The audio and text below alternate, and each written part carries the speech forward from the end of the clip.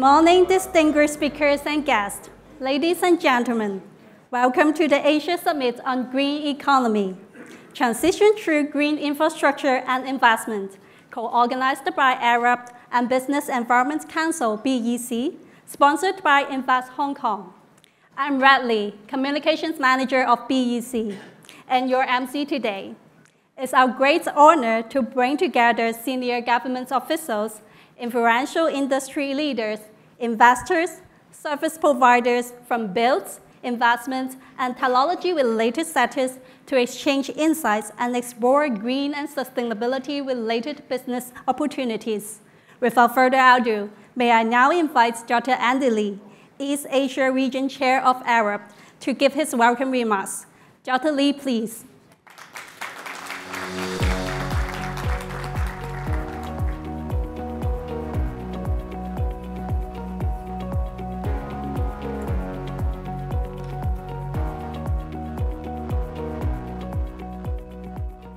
Kevin, Andy, distinguished guests, ladies and gentlemen, good morning. It is my pleasure to be here at the Asia Summit on Green Economy with business leaders from across various industries. A very warm welcome as well to those joining us online. And thank you to our co-organizer, Business Environment Council, and our sponsor, Invest Hong Kong. We have reached code red for humanity, as evidenced by the increasingly frequent deadly heat waves, intense droughts, floods, and devastating wildfires. Around the world, governments have been drawing up action plans, seeking to reach the targets set out in the Paris Agreement. In Hong Kong, we also strive to reduce Hong Kong's carbon emission by 50% before 2035.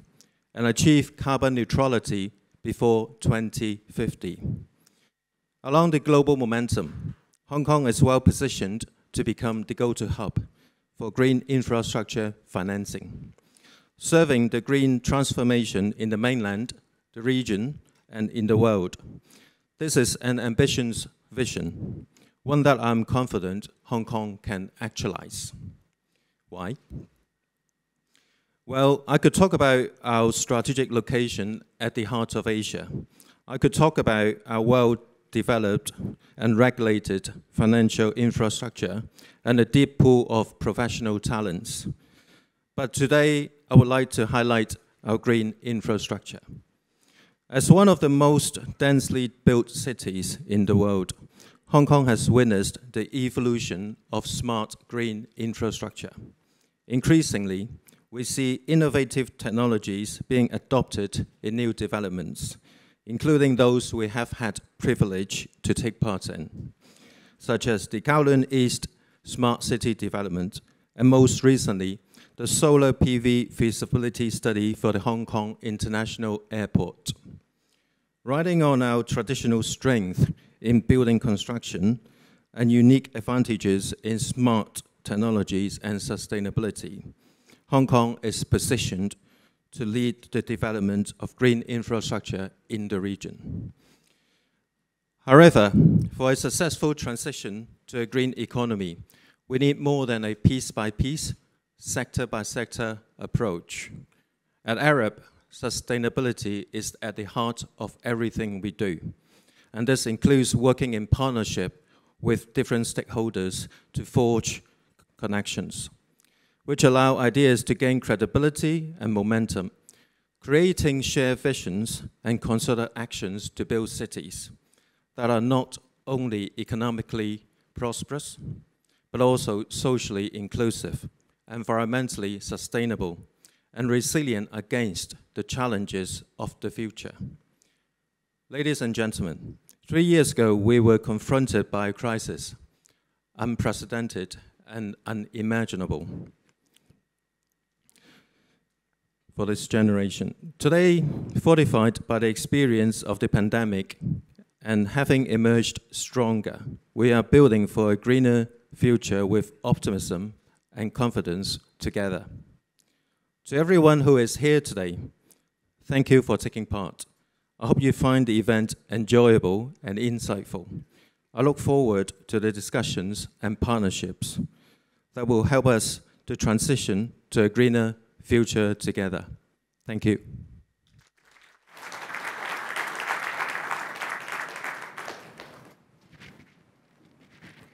Thank you, Dr. Lee. Please be seated. Now, I would like to invite Mr. Calvin O'Brien, Chairman of BEC, to deliver his welcome remarks. Mr. O'Brien, please.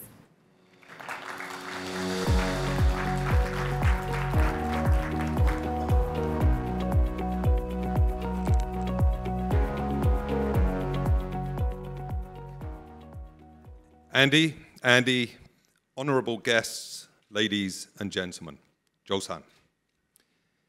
BEC is excited to co-organize today's Asia Summit on the Green Economy with our fellow member and event partner, Arup.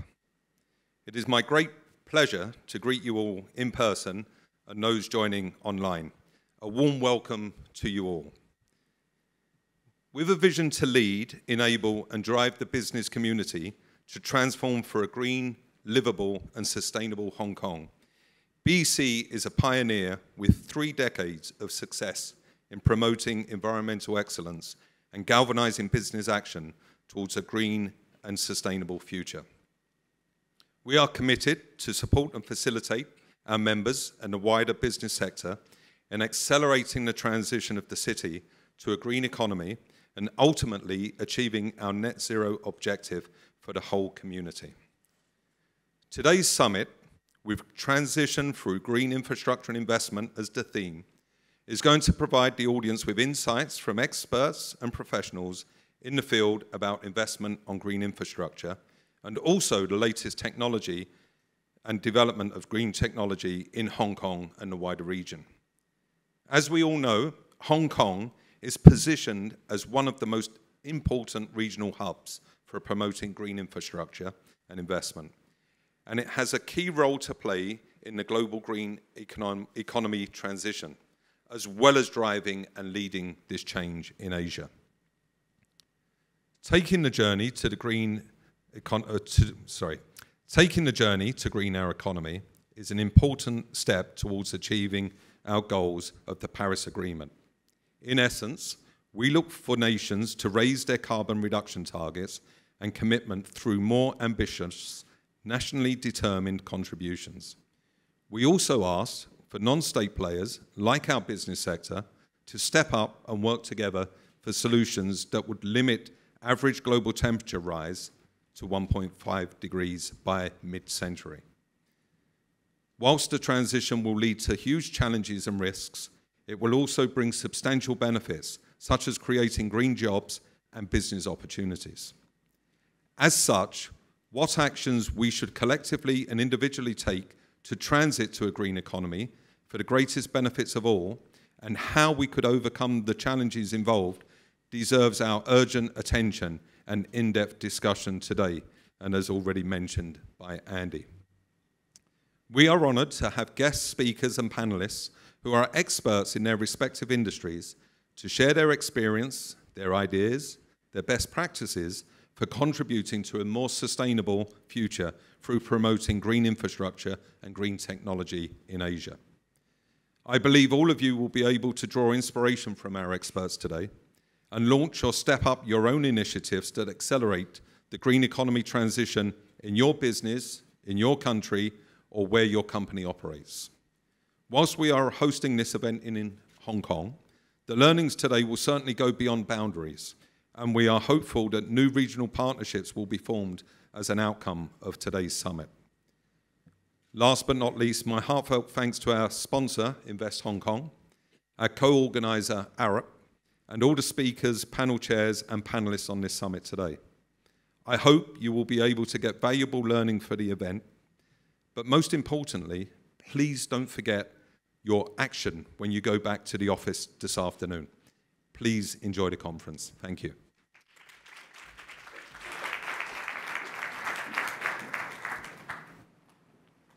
Thank you, Mr. O'Brien. Please be seated.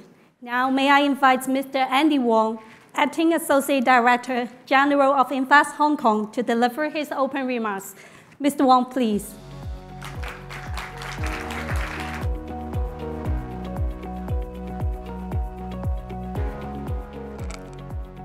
Dear Andy, Calvin, Councillor General, distinguished guests, ladies and gentlemen, good morning. It's my great pleasure to be here to participate in today's event, Asia Summit on Green Economy, co-organized by BEC and also Arup. I'm from Invest Hong Kong. Like many cities in Asia, Hong Kong has taken early and also serious action against climate change to strive for sustainable development. Under Hong Kong Climate Action Plan 2050, we are committed to achieve carbon neutrality by 2050. Different measures and large-scale projects are underway. For example, replacing coal-fired generation by natural gas and no carbon source, accelerating the development of district cooling system in new development areas, popularizing electric cars and ferries, promoting hydrogen-fueled power bus and heavy vehicles, building waste-to-energy facility, etc. To achieve carbon neutrality, it involves heavy investment in building green infrastructure with the adoption of advanced green technologies. Our vision is to build or make Hong Kong as a leading global green technology and also financial hub by leveraging our unique competitive advantage, such as world-class infrastructure, R&D facilities, academic excellence, international financial center status. In addition, Hong Kong government has implemented various policies to support the green infrastructure. For example, allocating 350 million to subsidize ferry operator to construct and test electric ferries, setting up 400 million Hong Kong dollar Green Tech Fund to support research and development projects, helping Hong Kong to decarbonize and enhance environmental protections. Establish the government green bond programs to fund green-related infrastructure projects, including the issuance of 100 million tokenized green bond for retail subscription, setting up the green and sustainable financial grant scheme, etc. The proposed Northern Metropolis and the Natal Tomorrow Vision Development Plan will definitely provide tremendous business opportunity for Hong Kong. The fast-paced urbanization in Asia-Pacific definitely call for greater degree of innovation technology adoption and investment in green infrastructure, therefore opening up various or tremendous opportunities to construct large-scale projects for low-carbon infrastructure to facilitate sustainable urban development. Hong Kong can provide significant opportunity in this green economy by capitalizing on the business opportunity brought by Guangdong, Hong Kong, Macau, Greater Bay Area, and the Belt and Road Initiative, in which Southeast Asia market are the hotspot for the Belt and Road Initiative projects. We, Invest Hong Kong, welcome more enterprise to make use of Hong Kong capital market, technology advancement, as well as our world-class financial and professional service to capture the green economy opportunities. I wish you all enjoy today's event. Thank you.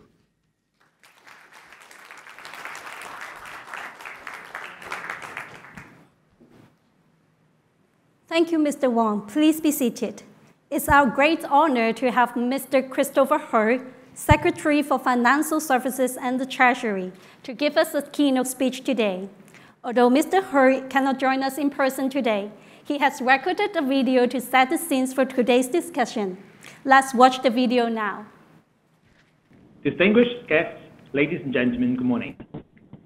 It is my great pleasure to speak with you at the Asia Summit on Green Economy, hosted by our Invest Hong Kong, Business Environment Council, and Arup today. I would like to take the opportunity to share with you the role of Hong Kong as the leading green financial hub connecting the mainland and global markets. We are all aware that promoting green economy for sustainable development is a subject of global concern. In the 14th Five-Year Plan, the Central People's Government has outlined its goals to promote comprehensive green transformation of economic and social growth and its effort to reach the carbon dioxide emissions peak by the year 2030 and achieve carbon neutrality before 2060. Back in Hong Kong, our goals are to attain a 50% reduction in carbon emissions by the year 2035 and carbon neutrality by 2050. To attain our goals and accelerate the development of Hong Kong into an international center for green tech and finance, the Financial Secretary announced in his 2023-2024 budget that the government will proceed in 5 directions. Namely, first of all, building a green tech ecosystem. Secondly, green finance application and innovation. Thirdly, green certification and alignment with international standards. Fourthly, training for talents. And finally, and certainly not the least, enhancing the exchange and collaboration with the Guangdong, Hong Kong, Macau, Greater Bay Area, and international markets. Hong Kong, a vibrant and resilient international financial center, is uniquely positioned to play a leading role in green finance. Over the years, with local, mainland, and overseas issuers using our sustainable finance platform, the amount of green and sustainable debt arranged and issued in Hong Kong has been increasing steadily. The total green and sustainable debt, including both bonds and loans issued in Hong Kong, increased by over 40% from the year 2021 to reach over $80 billion in the year 2022, among which the volume of green and sustainable bonds arranged in Hong Kong accounted for 1/3 of the Asian market. Since the year 2019, we have successfully issued government green bonds under the government green bond program, totaling close to $16 billion equivalent. This includes the largest ESG bond issuance in Asia, totaling $5.75 billion equivalent we issued back in January this year, and the world's first government tokenized green bond totaling 800 million Hong Kong dollars in February this year. These issuances set an important new benchmark for potential issuers in Hong Kong and the region, and enriched the green and sustainable finance ecosystem. To promote the adoption of green financing by enterprises, as of end March this year, grants have been approved for over 220 related debt instruments issued in Hong Kong since the launch of the Green and Sustainable Finance Grant Scheme in the year 2021, involving a total underlying debt issuance of over 560 billion Hong Kong dollars. Furthermore, the launch of Core Climate by the Hong Kong Stock Exchange last October to trade international voluntary carbon credits signifies a critical step forward in our development of carbon marketplace in Hong Kong.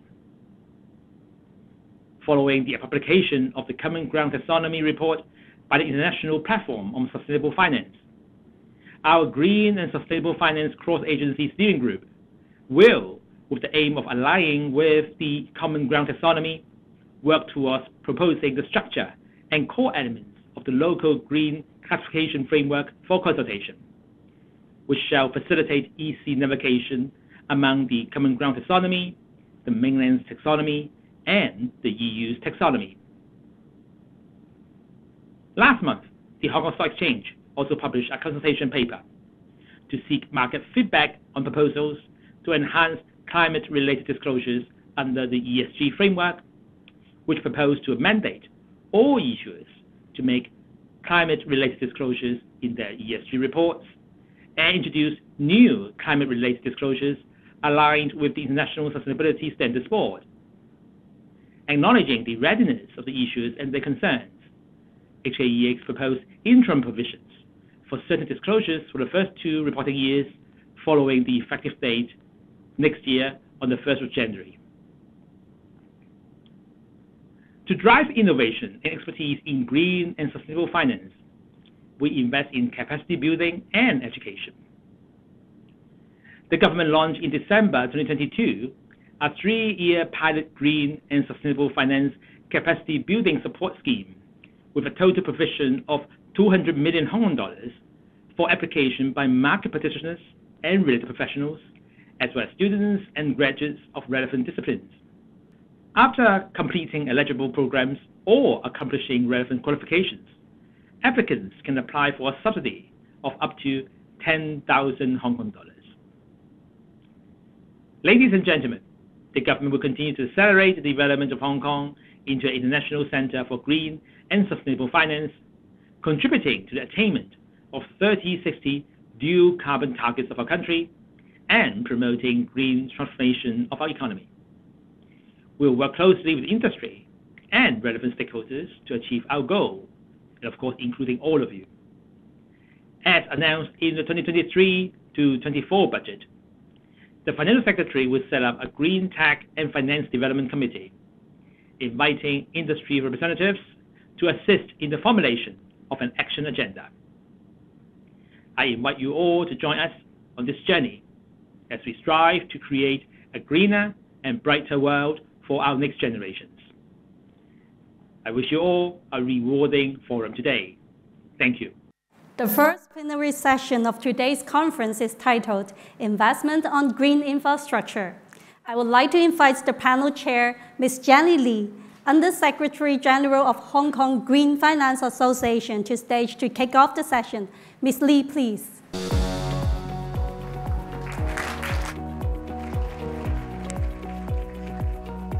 Good morning, distinguished guests and speakers. First, I would like to thank Arup and BEC for co-organising this very timely event, and also Invest Hong Kong as a sponsor. As HKGFA, we're very honoured to be a strategic partner for this event. Tackling the climate crisis really requires a significant investment in green and sustainable infrastructure, and at an unprecedented speed and scale.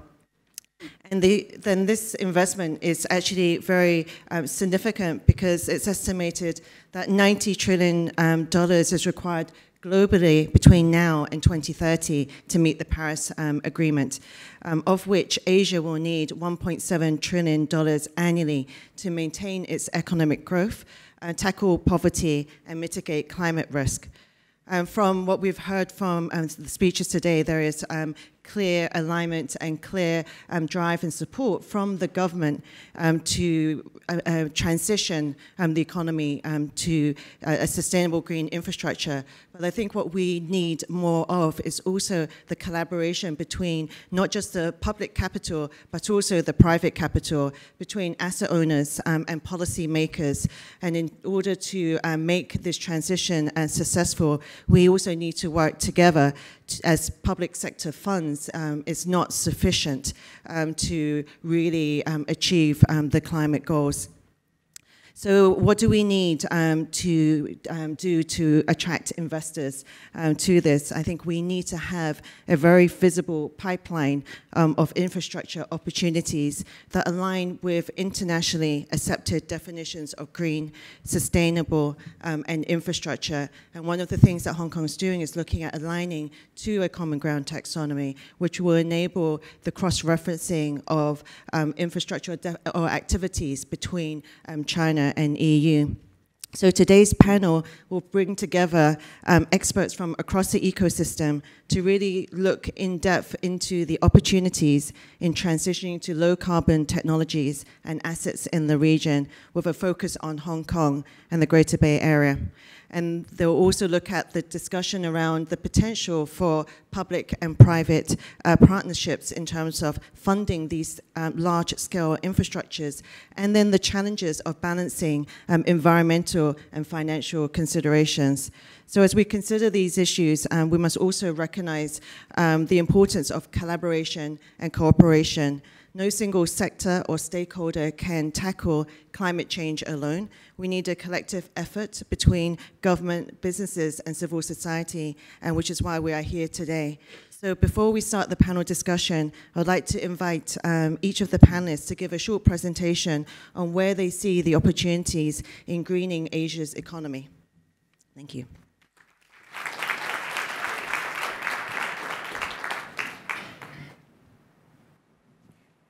Thank you, Ms. Lee. It's now my pleasure to introduce the first speakers of this session, Dr. Vincent Zhang, Director of Climate and Sustainability Services East Asia of Arup. Dr. Zhang, please. Thank you. Thank you. Good morning, everyone. Again, warm welcome to all of you to join this event. I would like to take this opportunity to present some of findings of a recent study globally on this green economy. In particular, we focus on Asia.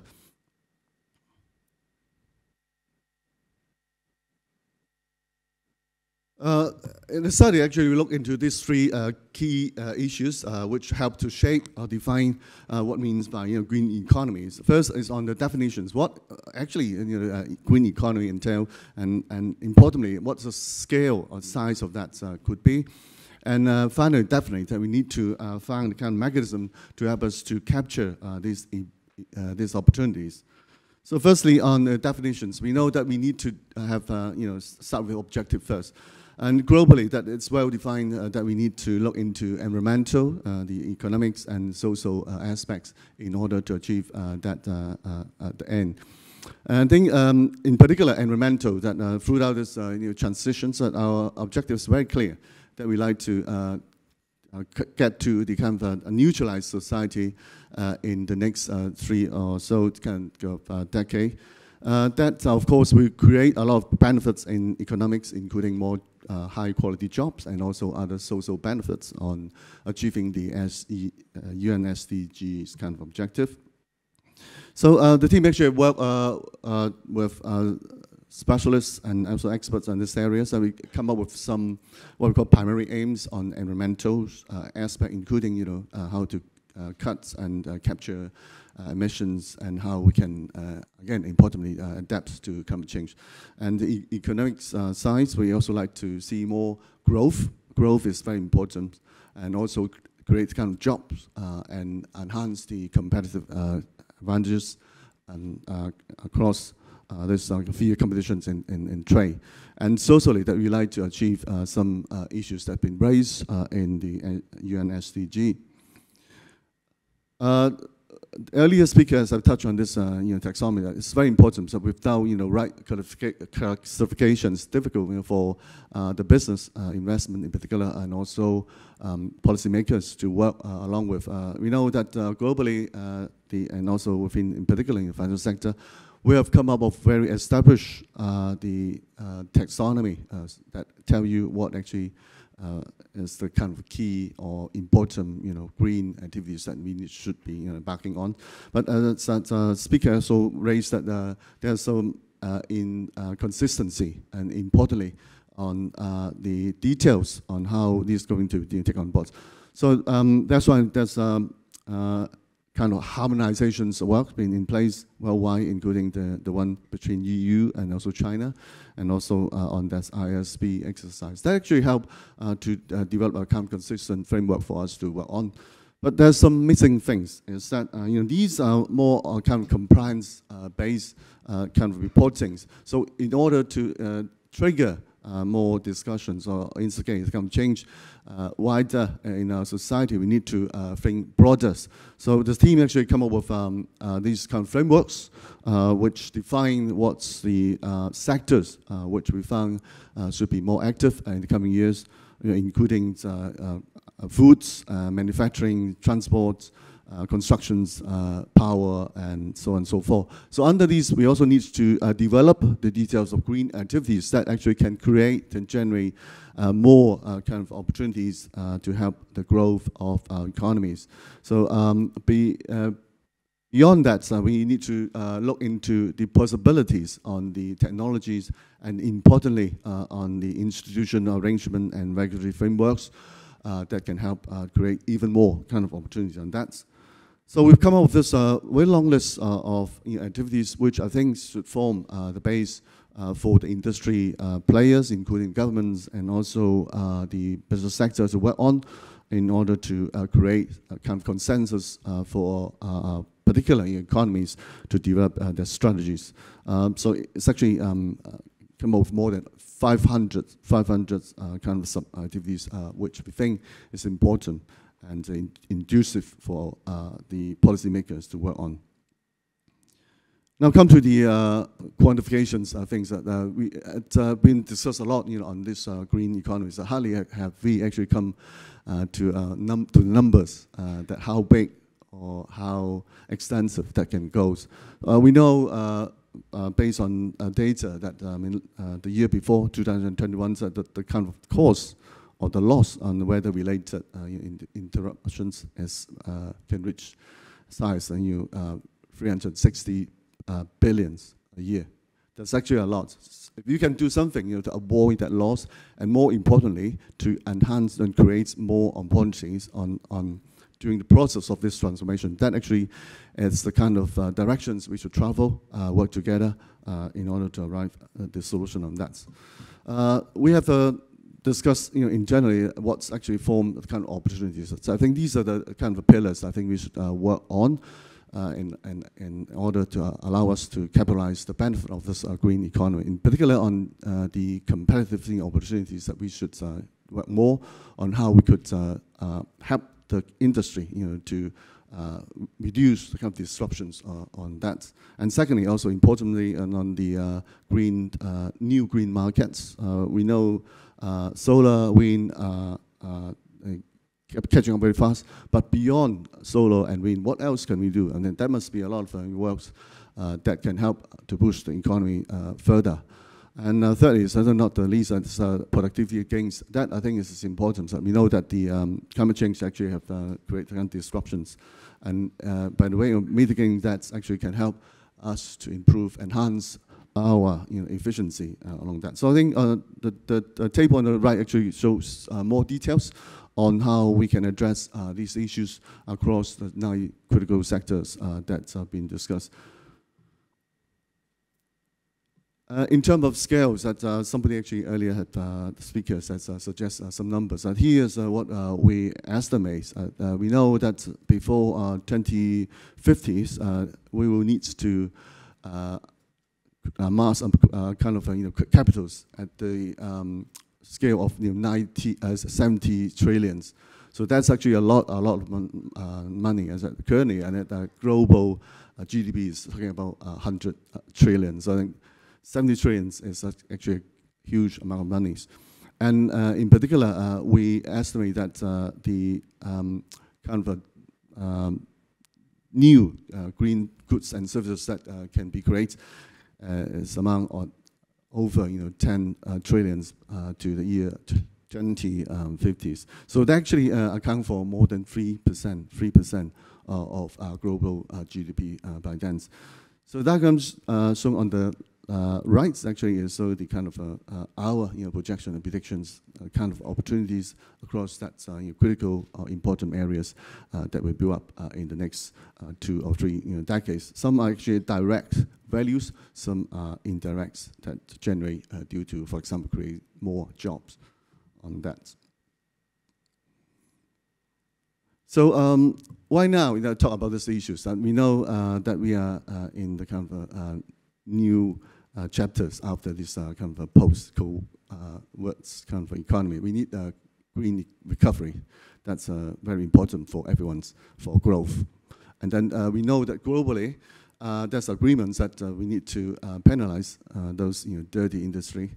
And importantly, that we found that the technologies and also the means to arriving the decarbonization is getting more and more cheaper and more viable.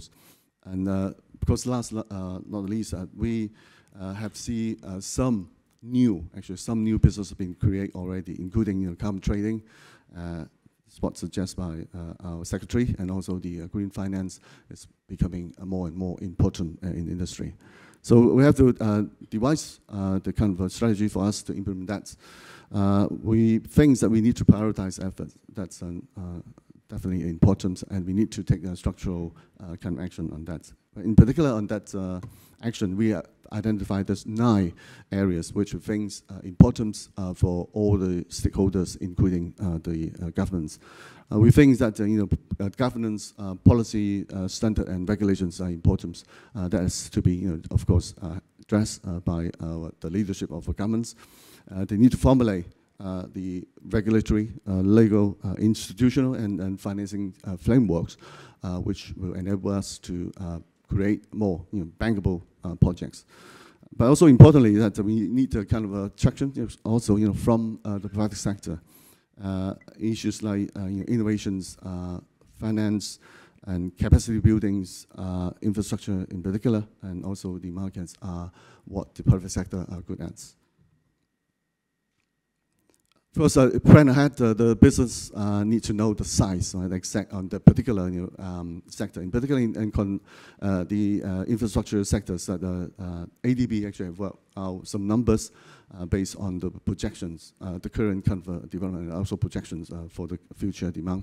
So the industry actually can plan, work against those numbers, and plan the kind of required resources to capture that. But we can also do from bottom end, like what we are now working in Singapore, that we can start from, for example, the regulations changes, and also other changes in the fuel mix, and so on and so forth. That actually can create other areas which we haven't been tried or tested before. And from there, actually, we can calculate the sort of a new and green kind of a business that can generate domestically, and importantly, how that actually can boost the kind of exports, in particular in these regions. Kind of economic structure is very, very important on that. So these are the details that, if interested, I can give you more later on. Lastly, also very importantly, about projects. We need projects to work on. So I think firstly, we have to find the right positioning that our secretary actually have pointed out the strategic advantages of GBA, and definitely that we should work more in collaboration with the other jurisdictions across the border. And here in Hong Kong, we need, of course, address our own kind of bottleneck on infrastructures. I think the source of capitals, and importantly, and how we can have enough people and also the expertise to handle mega and big projects as kind of issues that we have to address. So all in all, we need to create more bankable, workable projects in the pipelines, so that we can work together. So that's my final conclusions. Basically 3 points. That we think we need new definitions on the taxonomy, and they beyond simply for the reportings and also compliance. Secondly, that we know the opportunity is huge, but we need to be specific, in particular in Hong Kong, and also for the Great Bay areas, what are the kind of strategic locations we can on. Last, not the least, that we need to act together to get the implementation framework be ready for everyone to work on. So that's my presentation. Thank you.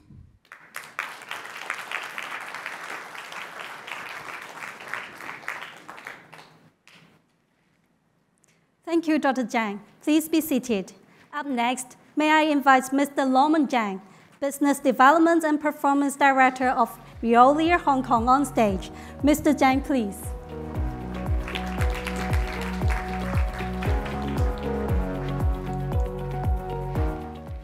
Thank you. I'm honored to be invited as one of the panelists for this exciting event. I think the awareness for environmental management has increased exponentially over the past decade as the impact of climate change has been very apparent. Different countries, our country itself is looking to reach carbon neutrality by 2060, while Hong Kong is aiming to reduce or to reach carbon neutrality by 2050. Other countries like Japan or South Korea are aiming to reduce their carbon emission by 40% or even 50% by 2030. So a lot of countries are implementing different measures in order to curb down their carbon emission to save the world. Obviously, Hong Kong has developed many plans in order to tackle this challenge. One of the statistics given by the Hong Kong government is that 60% of the carbon emission or the greenhouse gas emission is actually attributed to power distribution or power generation, whereas 20% come from transport, while 8 to 9% is from waste management, actually. And so there are rooms to improve on this regard. And what are the decarbonization strategies for Hong Kong? And these are the 4 areas that we are looking into at the moment. As some of the previous speakers mentioned, the fuel mix is now being altered at the moment. The 2 power companies used it to have use coal as its primary source of fuel. And now they're reducing that and use a little bit more of natural gas and maybe even importing more nuclear power into the mix. In addition, the government is providing more renewable energy plan or energy strategies. For example, the feed-in tariff with the 2 power companies, the different construction and implementation of renewable energy plants, which I'll mention a little bit later, and also the introduction of hydrogen into the mix. Especially for transport, on the transport side as well. I think, as mentioned by a previous speaker, hydrogen could be a source of fuel in the future, especially for mass public transport.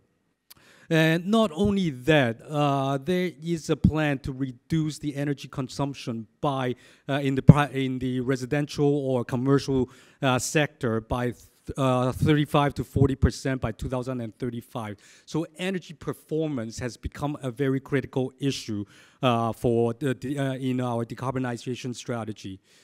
Not only that, for greenfield projects, district cooling has become a very prominent technology to be employed. Kitec has already been using this district cooling system.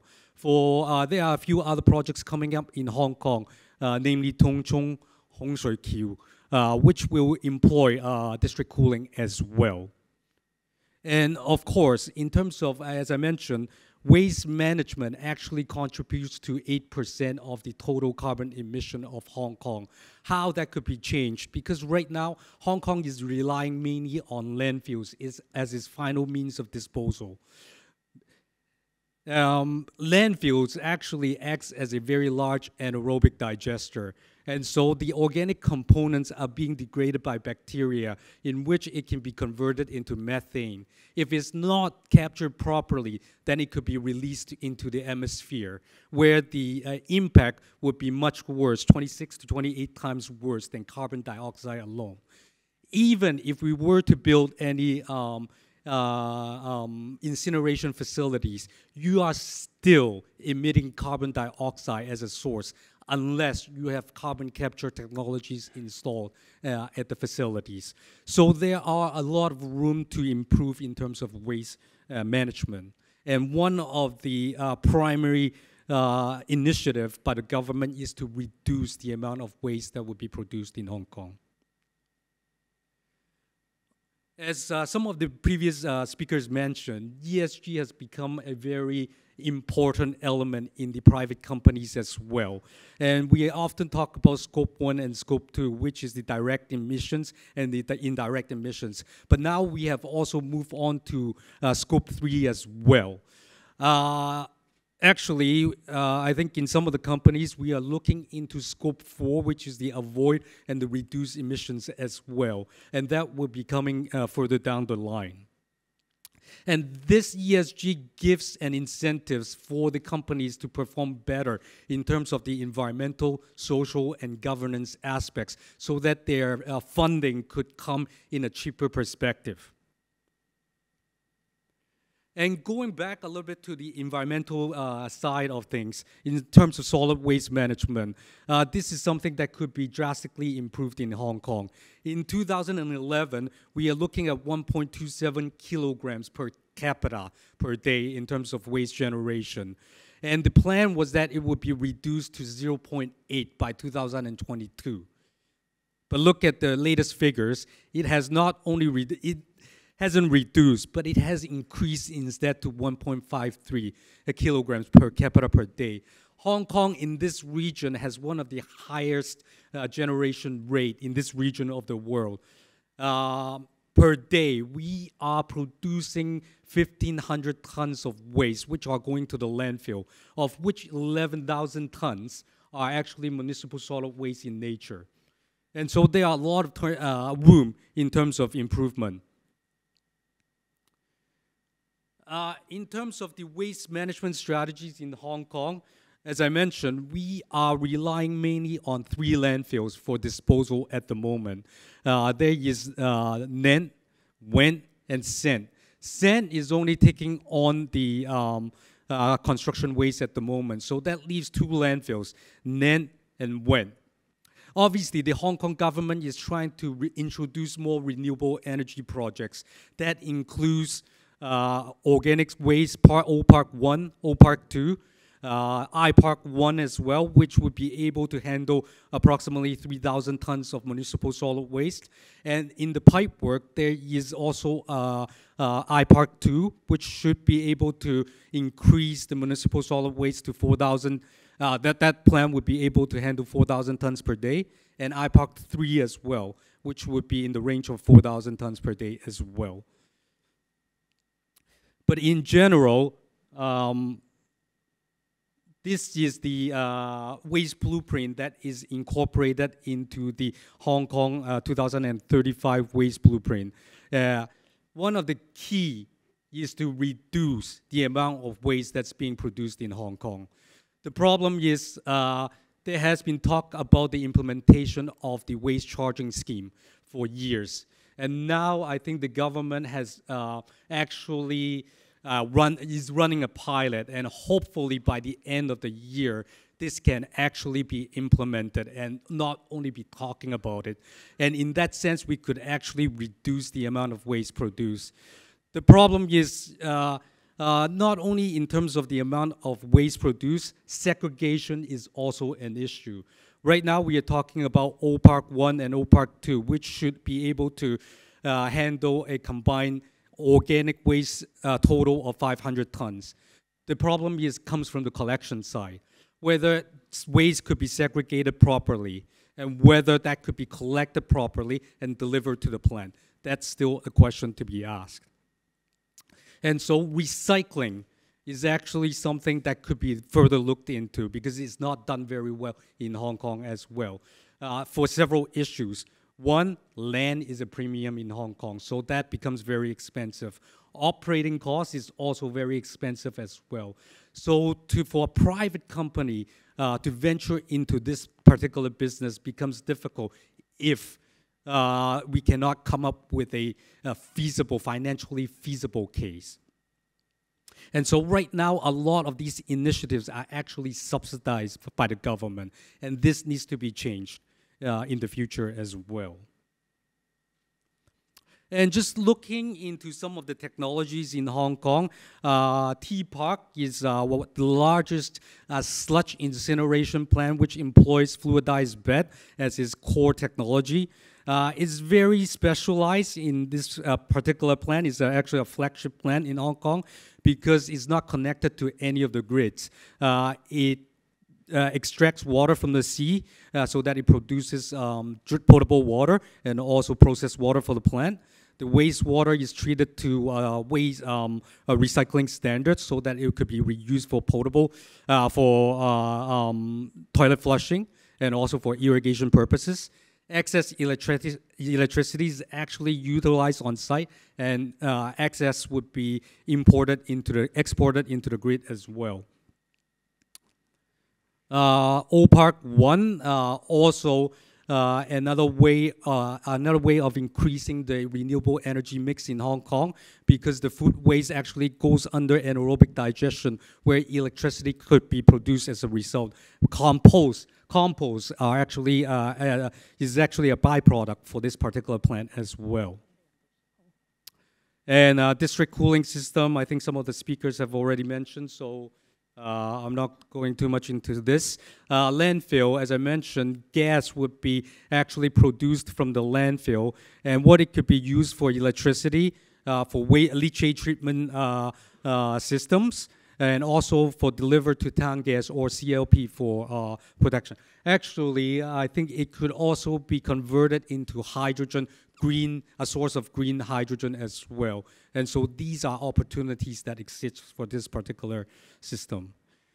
And Greater Bay Area development, obviously we've talked about, I think some of the previous speakers also mentioned about this. On the western side, that's more of the economic corridor. On the eastern side, that's the technology and knowledge hub that we are talking about. And two major projects that's actually critical to the development of the Greater Bay Area, especially for Hong Kong. One is Lantau Tomorrow, the other one is the Northern Metropolis. And you know, in terms of Lantau Tomorrow, we're talking about 1,000 hectares of land which needs to be reclaimed. And the estimation is approximately $580 billion in terms of investment. On the other hand, the Northern Metropolis, we are talking about 30,000 hectares of land, and we are talking about multi-trillion dollars of investment. Can the government handle the same project at the same time? Which the government right now, because they are quite rich at the moment, so very often they are the ones that are investing in the projects.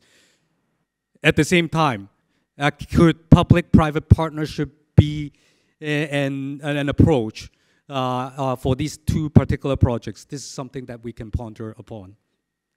And that's the end of my presentation. Sorry, overran a little bit. Thank you.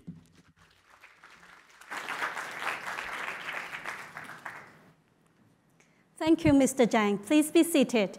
Now, may I invite Ms. Carmen Zhang, Executive Director, Head of Sustainable Investment Banking, Greater China of Credit Agricole, excuse me, Credit Agricole CIB on stage. Ms. Zhang, please.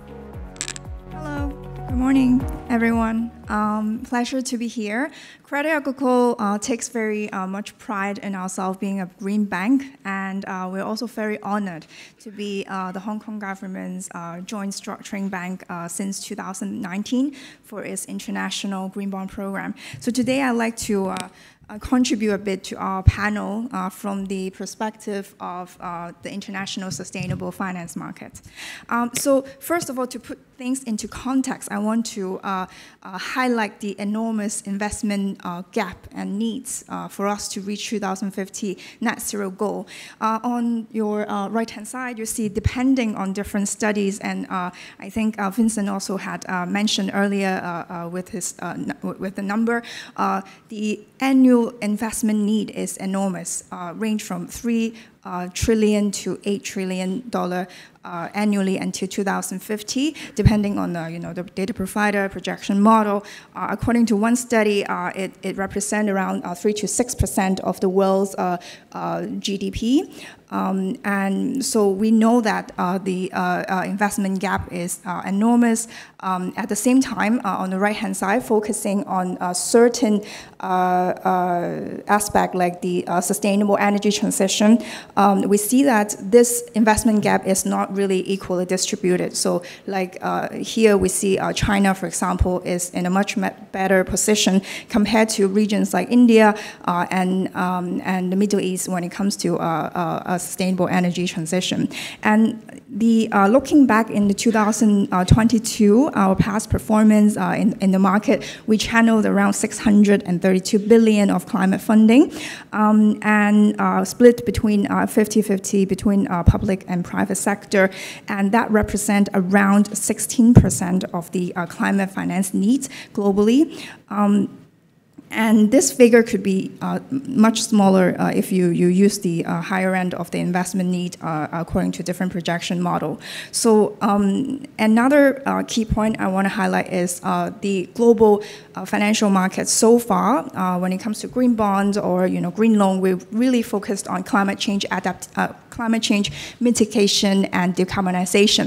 So when it comes to strengthening and making sure there's climate resilient and climate adaptation aspect for our asset, for our infrastructure, this for this aspect, the financing gap is even higher. So there's a study saying, around 90% of there's a 90% investment shortfall in financing the adaptation and resilient aspect for our assets. So green is definitely not just about decarbonization, a very important part, but also adaptation, resilient, and also biodiversity, nature, the overall nature impact.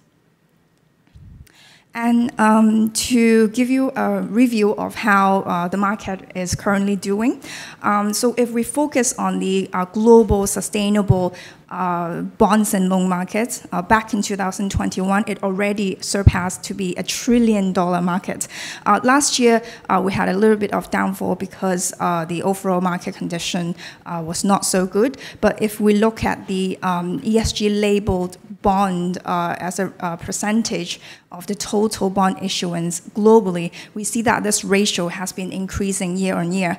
And one thing to note that I'll talk about a little bit later on is in the ESG structuring world, there's different structuring approach. And at the moment, the most mainstream structuring approach maintained to be the dedicated use of proceed approach. Around 90% of the green bond of the global sustainable label bond market maintains to use this structuring approach.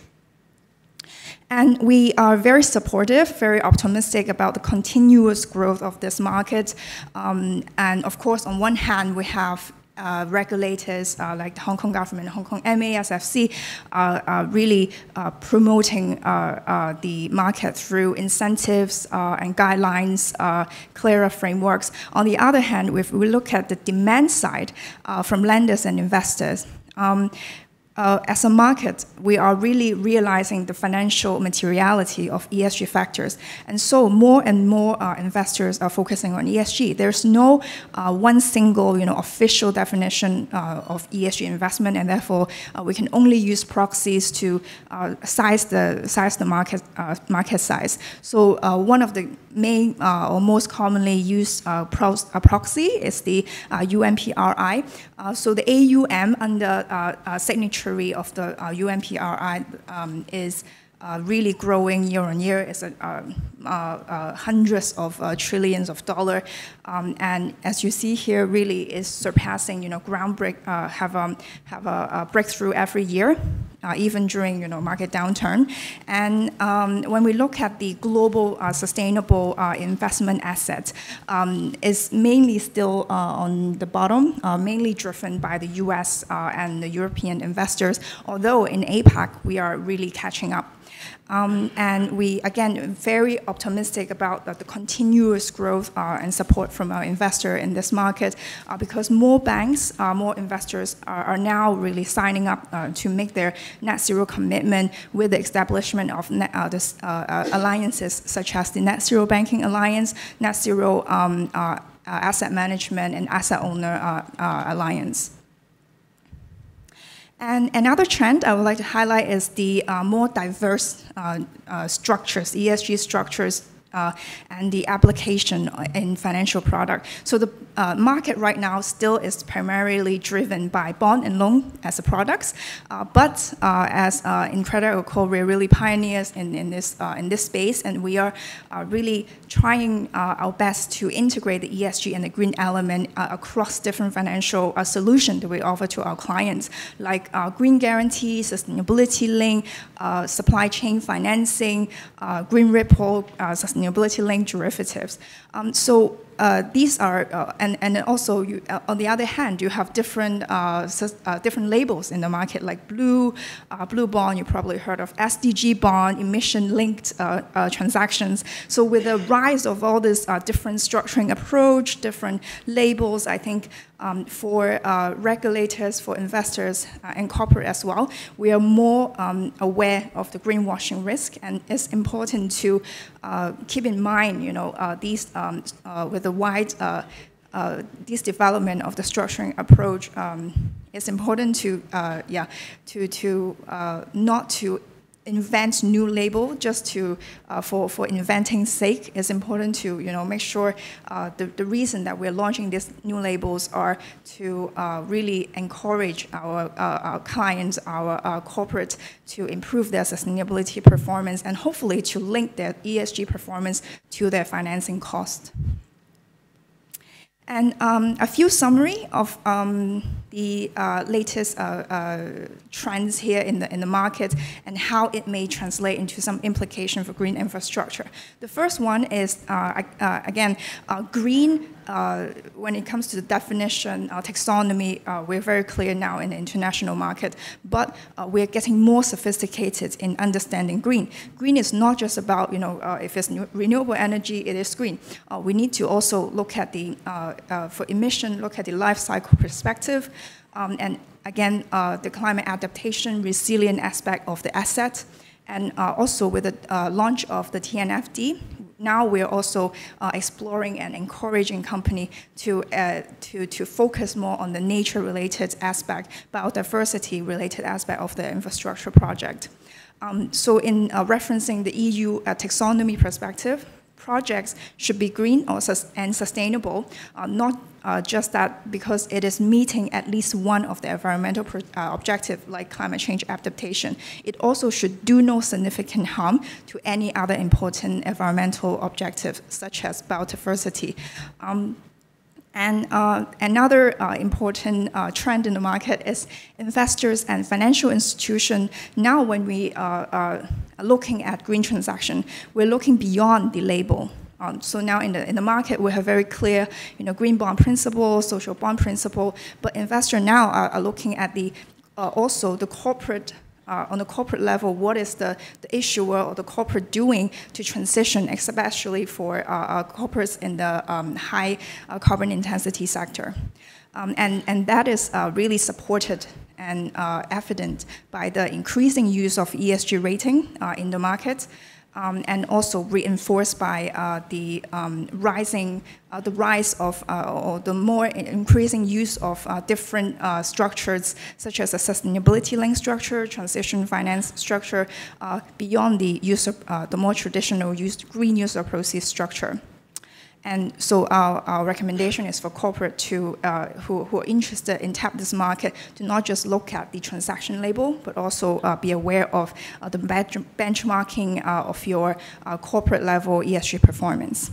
And the final trend is definitely the rise of different, more localized taxonomy. As mentioned in ASEAN or in the EU, in Korea, we have the K taxonomy. China is one of the first country in the world to launch green finance taxonomy.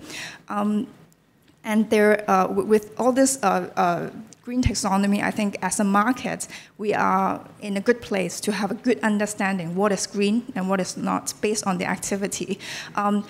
But with the launch of all these different silos is also creating I think, blocks for our corporate to launch these transactions. So it's important when we are structuring transaction to make sure, according to your objective, which type of investors or financial institution you want to tap to apply the applicable taxonomy and also to make use of important initiatives such as the Common Ground taxonomy, which at the moment, the ambition of the Common Ground taxonomy, I think it was addressed earlier, is to create a common language in the green finance world. But at the moment, there's only China and the EU joining this initiative. But in the future, because there are also many other regulators from different countries joining the IPSF, there could be different taxonomies joining these initiatives as well. So I think this making use of this important initiative could be could facilitate more channeling of funds, global funds, towards green and sustainable projects. So hopefully I give you a quick overview of the size and landscape of the market, and also some referential in the future if you're ready or interested to tap the sustainable finance market. Thank you.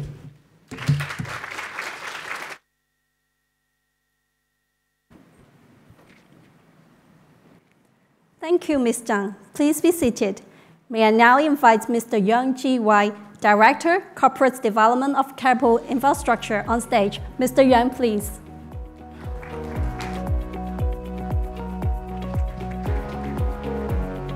Hi, good morning, distinguished guests. It is an honor to be able to share and speak here this morning at this event. Capital Infrastructure is an energy and environment-focused arm for Keppel Corporation, which is a global asset manager and operator that's based in Singapore.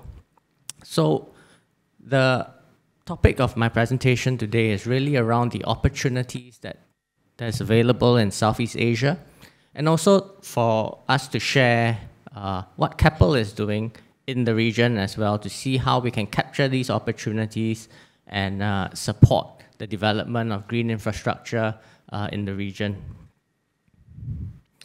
So I think to start for the region, for Southeast Asia, I think it's important to start with the global energy trilemma and the challenges around the global macroeconomic trends.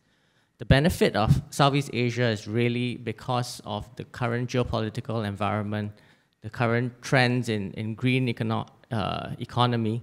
This has thrust Southeast Asia into the forefront as being an alternative to China on one aspect, and on the other aspect, being a close partner of China in terms of development as well. The thing about Southeast Asia is that it is a very unique region. It is not a single block that you can say, let's do this or let's do that, right? There's no central government that can direct the development of the economies.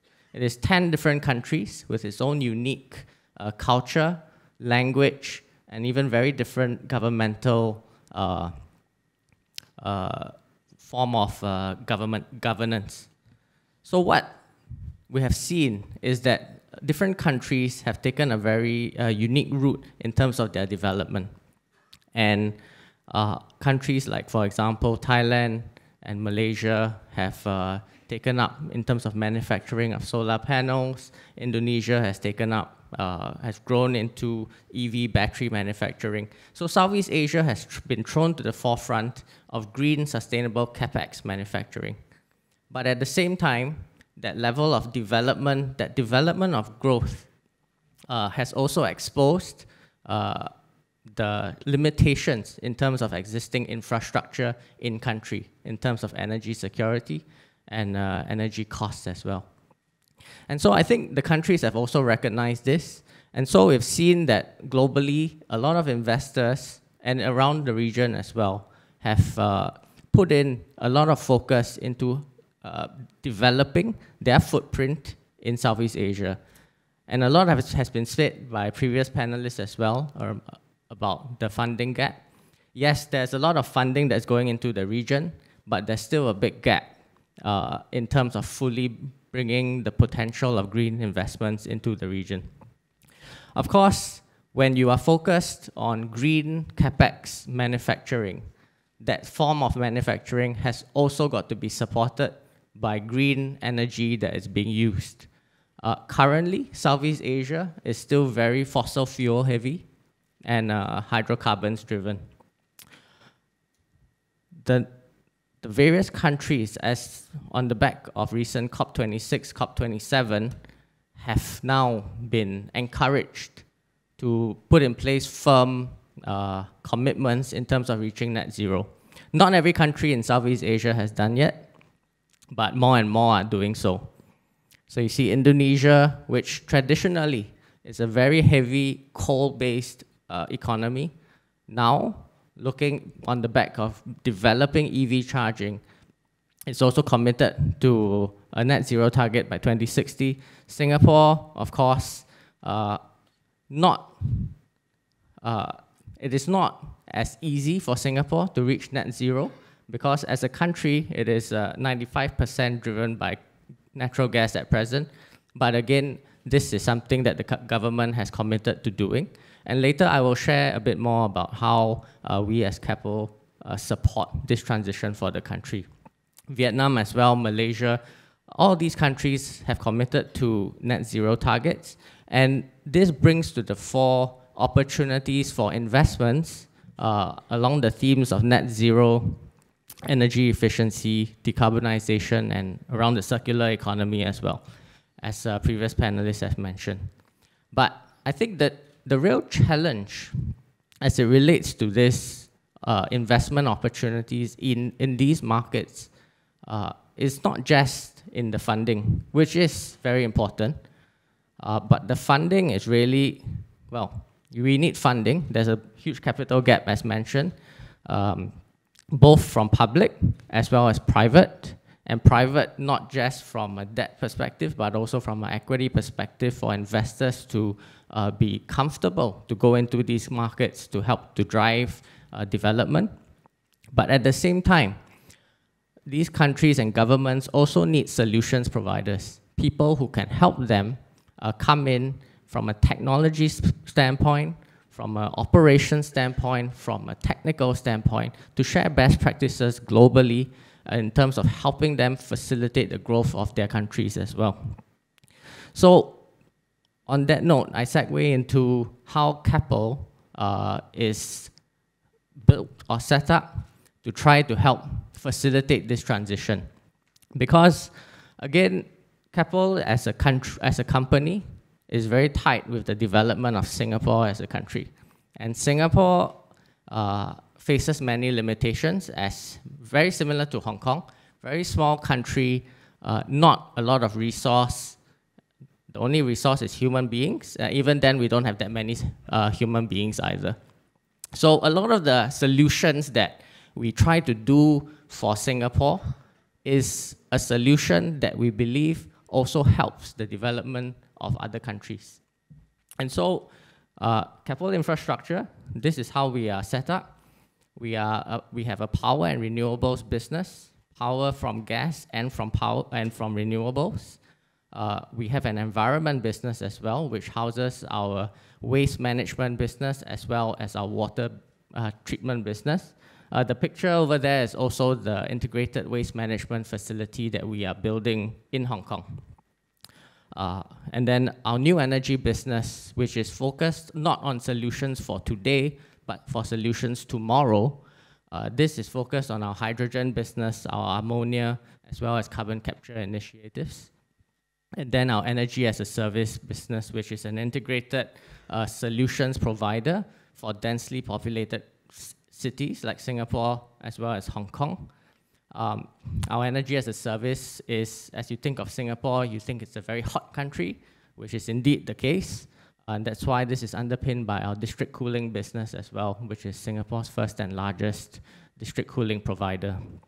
And we also put in place EV charging as well as C&I solar to provide a one-stop solution.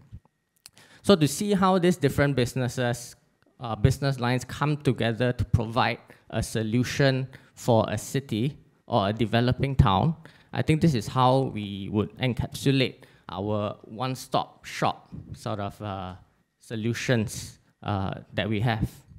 So you can see we generate power to support manufacturing, be it from gas, from solar. In the same time, through manufacturing, we can provide cooling as well to cool down buildings and to make it more energy efficient.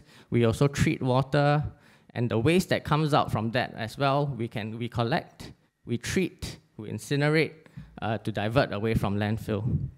So I think while we claim that we do a lot of things in terms of providing solutions, I think the key thing is also as it relates to the region of Southeast Asia.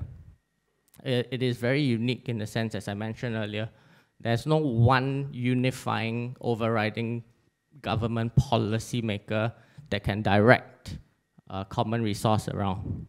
And so the way we approach Southeast Asia is we need to partner because there are 10 different countries in the region and there are different stakeholders in every different market as well. And we develop best-in-class partnerships with in-country partners. And we share the knowledge because, again, while we are good on the technical side of things, we have capital we may not necessarily understand the local market. And this is something that is a key challenge in Southeast Asia. We constantly try to innovate and bring in new technologies, constantly improve the service offering that we have, and of course to drive the sustainable solutions. So I think this, just in terms of case study wise, just to highlight some of the recent initiatives that we are doing in Singapore and around the region in Southeast Asia, is that we just commissioned, we just reached financial close for a hydrogen-ready combined cycle gas turbine that we are building in Singapore. We have put in place, well, we have not put in place, but we have agreed and come to an agreement with various countries in ASEAN. So we have we've created a pathfinder in the sense of creating an ASEAN grid, where we import electricity from Laos to Thailand to Malaysia and Singapore. Now, an ASEAN grid has always been a pipe dream, because to get 10 countries to work together has always been a challenge. But this is sort of a first project of linking many countries together. And from there, we are also seeking to expand that. And so we recently also achieved conditional approval to import 1 gigawatt of electricity from the Indochina region again. So there are a lot of these things that, I mean, I focus on these two because these are the more ASEAN-centric opportunities. And how we've been able to do that is at the G2G level, while the governments talk to each other and talk about wanting to do something like that, at the end of the day, whether a project is feasible and can be done, is still going to be left to the private sector to be able to facilitate and make it and make it bankable and make it commercially viable as well. And this is why on all these projects, we have partnered with local leading players in market. The initial facilitation by government was there, but from there on, it was private sector all the way in terms of making these projects to come to fruition. So that is the energy import side of things. We are also in the process of developing ammonia solutions as well. And this we are doing with many large partners. Government, again, starts the initial discussion, but implementation, again, is through working together with various leading parties. And we have MOUs with Green Coal to develop ammonia in India, with Pertamina in Indonesia, develop ammonia through geothermal energy, and also that for import to Singapore, and also in Australia. And then I think on the waste side of things as well, we are putting in place. So while we operate half of the incineration capacity in Singapore, we also note that moving forward, we need to try to direct away the emissions. And so we are also putting in place carbon capture initiatives. So I think in conclusion, the point is there are a lot of opportunities. The market is very big. There's a lot of tailwinds driving the sector. But rather than doing it in a disorderly way, we need to be focused in terms of what can be done and what cannot be done, who we need to partner with, and direct, and be very focused in terms of driving this development. Because with the amount of money that is being talked about, as previous panelists have said, it's very easy for all this money to go to waste into projects that don't take place. I think where we come in, and a lot of different key players, is we need to be focused to find the projects that are bankable, the projects that can come to fruition, and projects that can be commercial. And then only that, working together, both private sector as well as with the public sector, can we really, capture the opportunities in these markets. Thank you.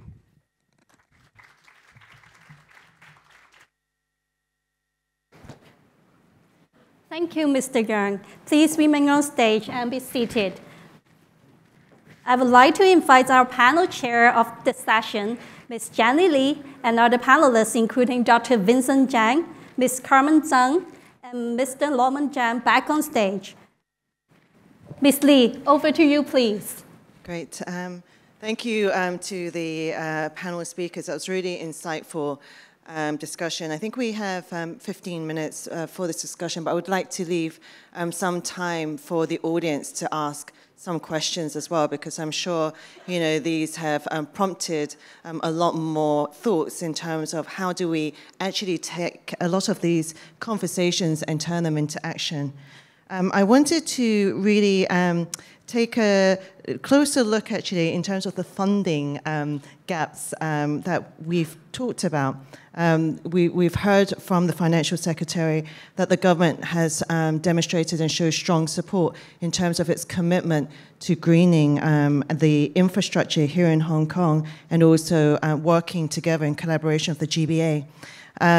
And also in terms of the private sector, we're seeing an increase in terms of green bond, sustainability-linked bond issuance year on year. And also from the corporate side, you know, they have also increased their debt issuance using Hong Kong as a financial hub. But I guess in terms of infrastructure financing, because that is actually requiring financing at a much, I guess, longer term with a different type of return and risk profile. And so I guess this is a question for Carmen in terms of, you know, we have the government that is providing a lot of this public support, but from a private sector and from a financing side, how do you see kind of like the developments for investments going into this infrastructure? And do you see any kind of like challenges with this? For sure. First of all, as a financial institution, we are has, as said, very take pride in being a green bank. We have started green lending a long time ago and started one of the world's first sustainable banking team focusing only in green finance.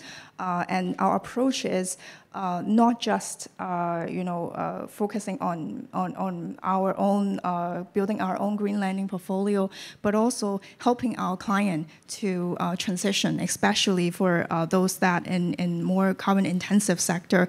And the key challenges I see, especially here in Greater China, is the green bond, green loan market internationally has been a voluntary market. We financial institutions or thought leaders, they as a community, we set up our own rules, green standards, structures, guidelines such as the green loan principle. But then for a lot of more local or regional banks here in Asia, in Greater China, upon our conversation with many of them, they find it difficult to digest such a vast market and ever-changing standards. Like as mentioned now, except for the green loan principle, when it comes to taxonomy, we have so many different taxonomy. I saw one source saying now we have more than 200 taxonomies in the world. And so if you ask me the key challenges and the wish list, and I understand the Hong Kong government is working on this as well, is to have a clearer taxonomy or a disclosure standard or guidelines for financial institutions based in Hong Kong to expand their green lending portfolio. Because for now, there's no official or any one single taxonomy here. Yeah, and then definitely more I think incentive for investor side and lender side as well. As mentioned, like the green bond market so far has been expanding year after year, but it's mainly issuer driven. On the investor side, we see some very sophisticated investor pushing for ESG, but we really want to see more of this in especially in APAC, because it's still more EU and US investor base that are more ESG driven. So another wish list from the government or regulators or stakeholders is to provide more incentive. It doesn't have to be financial for banks and investors to kickstart their green investment portfolio. No, That's great, thank you. And I guess in terms of going to Chiwei, in terms of, we've just heard your presentation, I thought it was fascinating in terms of that public-private partnership cooperation. How, and if you can share some more insights in terms of how do you select and identify, cover on the private side, those partnerships, and how you identify, and monitor and measure, I guess, those successes of those projects over time. Thanks. Yeah, it is indeed quite a challenging endeavor to find the right partner in various markets. But I think that's where the initial push at the G to G level, at the public sector, to connect a lot of the main players. Now, in taking Southeast Asia as an example, the big boys in market are pretty established at present in the more established markets. So, for example, Indonesia, Thailand, Malaysia.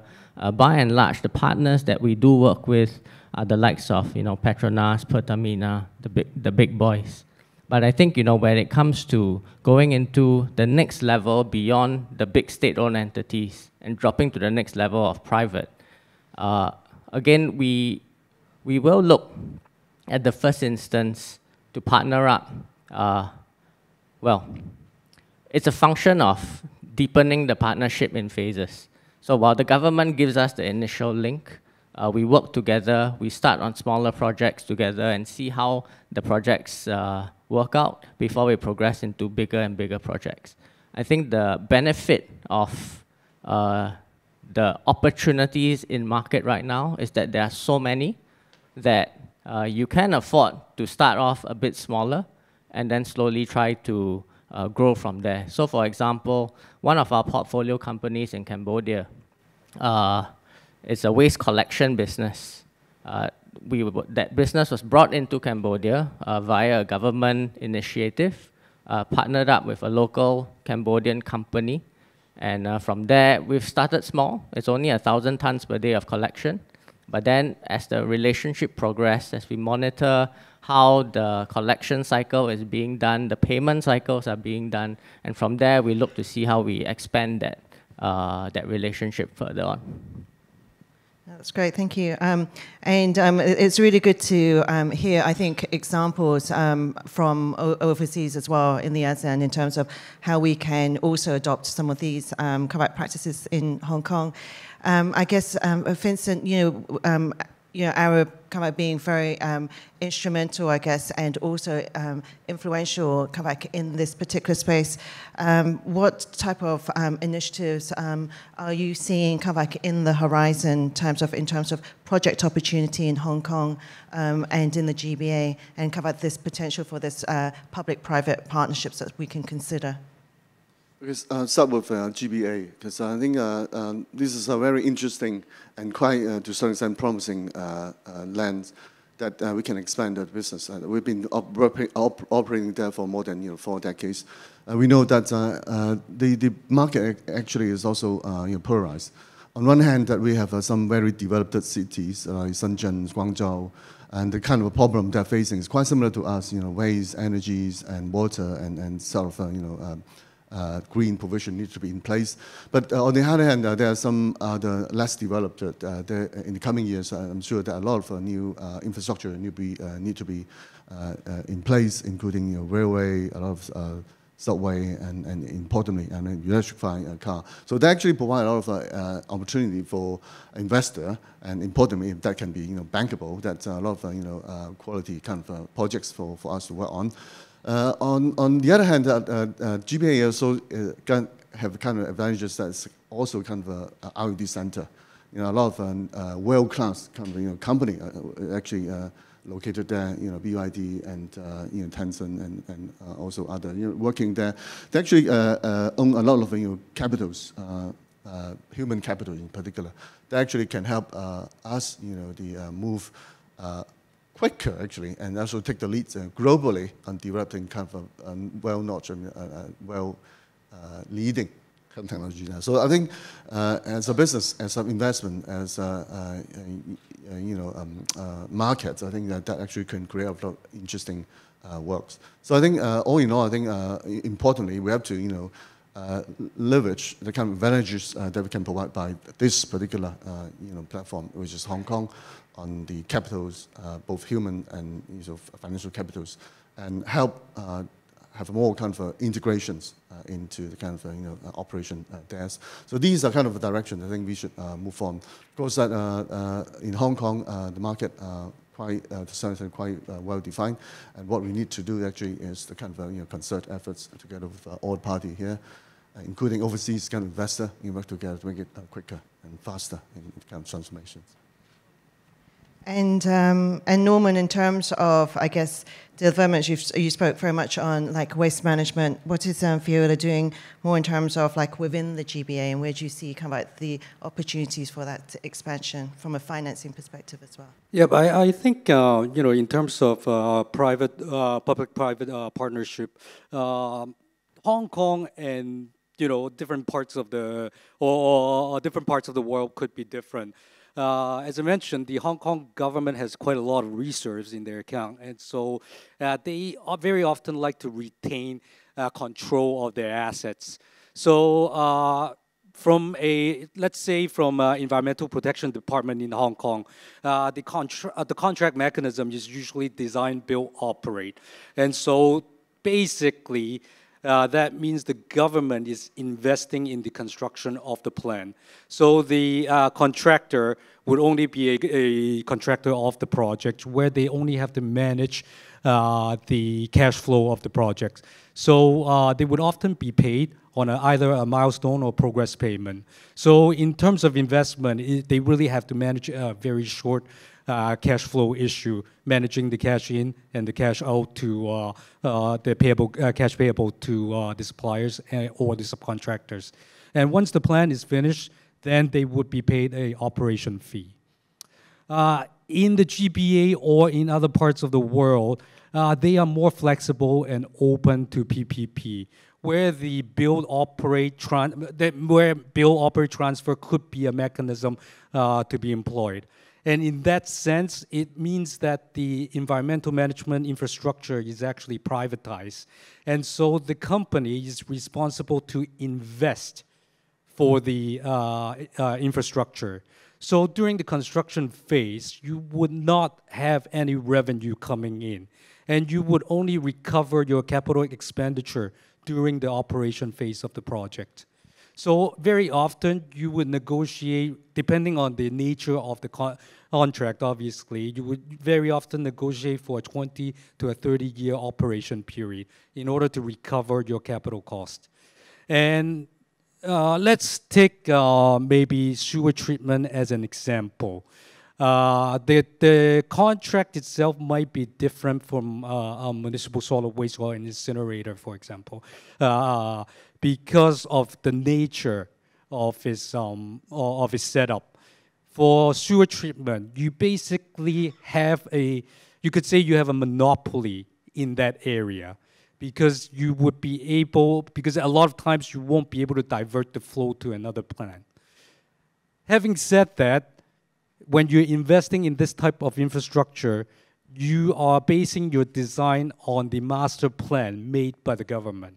So in this type of contract, very often you would negotiate for a sort of a take or pay volume or a minimum payment, so that you would be protected in case if there is no flow going to your plant.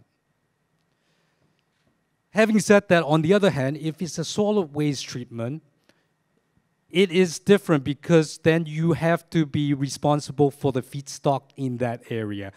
And for a solid waste management, you could actually bring the waste to another incinerator or for a landfill, for example. And because it's market-driven, a lot of times you could actually reduce the price, unlike for a sewer treatment plant. And so in that sense, some of the companies would actually invest in the collection side in order to ensure their feedstock as well. And so these are some of the protection that you might require to negotiate in your contract terms to ensure that you will be protected in terms of your assets. And these are actually some of the projects that we have ongoing in the GBA and also in other parts of the world as well. That's great. We are almost, unfortunately, out of time. I could probably sit and talk and listen to our speakers for the whole day. But I think to summarize, I think in terms of this financing, cover the transition for a green infrastructure and a sustainable one is complex. I think in terms of how financing will be allocated will be an ongoing negotiation process, and it really will require the public and also the private sector to come together to collaborate and to really work in terms of achieving our climate goals. I'm not sure, do we have time for any Q&A from the audience? Or no? Can we take one question from the audience? I guess I would like to just open the floor up to see if anyone in the audience has a question for any of our panel speakers. Okay, Vincent, sorry. Can someone bring a microphone? Yes. Thank you. Thank you. I'm David Chan from Ammo Solar. We're a solar energy provider. My question is very interesting, what you guys have talked about, but the financing is mainly focused on the investment side, which is at conception, even when Arup's talking about the design.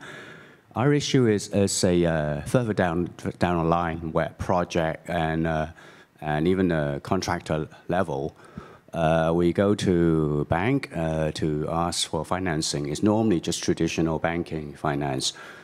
We probably get about 25 basis point reduction in loan because it's kind of a green project. But what we like to see if from institution, and also that whether is it possible to consider providing a better financial structure for companies that invest in a provider of energies, so that it just make it move the dial to a different point. The second question relates to, I think, for Arups, is that when you do your design it's great, all these very high-level infrastructure design project, but when it comes to the detail, very often it doesn't quite go to the point of the latest technology in terms of, I mean, for solar panel, for instance, we're currently assisting some of the big infrastructure client on that, but at the point when we help them, it's actually too late to, because it's already set in the specification in the design. Perhaps it might be something for a future for industry to move not just at government or design level, but more to the manufacturer, to the point where people actually provide them. So that's just a comment. I guess, Carmen, in terms of, within your firm and institution, you offer like a wide range of different types of projects as it relates, or financing as it relates to green. So would you like to answer the question? Yeah, I think a very interesting comment and very valid. Our bank's approach, definitely, the first step is to hopefully through a formal internal mechanism to tilt our lending portfolio towards green sectors and green projects. So as you mentioned, if you're already getting like a formal discount from your bank due to the project being green, I think that is already a great step forward, because here in APAC, I understand that so-called greenium is not necessarily guaranteed yet. And for sure, it's also a mandate to try to diversify ESG integration across different financial solutions. So this point definitely taken. 10-second feedback. Thanks for coming. Indeed, I think we have done what we could, to get as many as possible that latest innovation and also RE in the projects. You may have known that we did that in zero carbon buildings. So the challenge is how can we make that become business as usual, is what the industry need to work on. Of course, we also need the support, not only the financial, more importantly, the owners themselves, to buy in that concept. So I think how we could, work together to develop a kind of a plan which is predictable and also sustainable. I think it's a kind of challenge for everyone on that. To get all the zero carbon buildings or infrastructure in wider scales, bigger scale, quicker scale. Maybe just a word. I think in Hong Kong especially, where specifications or projects are very prescriptive in terms of its specifications, there could be consideration of changing it to a more performance-based approach, where the specifications are not so rigid. And that allows different suppliers or subcontractors to propose their solutions accordingly. It could be another way forward in terms of expediting some of the works as well. Great. I think we've really run out of time, but thank you to the audience for actually listening and contributing to kind of like learning more about how we can green the economy. And thank you so much to our panel speakers for your insights today. Thank you. Thank you to our panel chair and all the panelists for the insightful discussion. Please come forward for a group photo first. Please remain on stage and come forward for a group photo.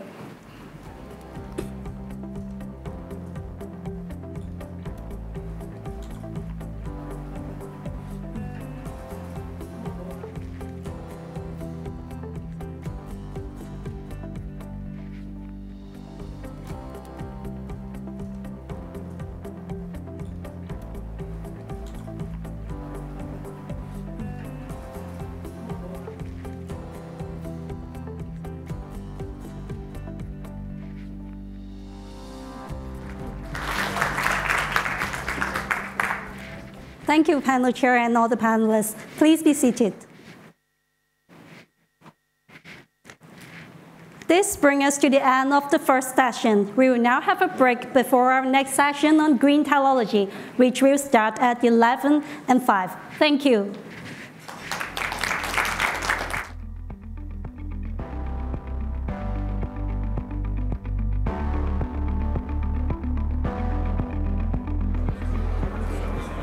Welcome back.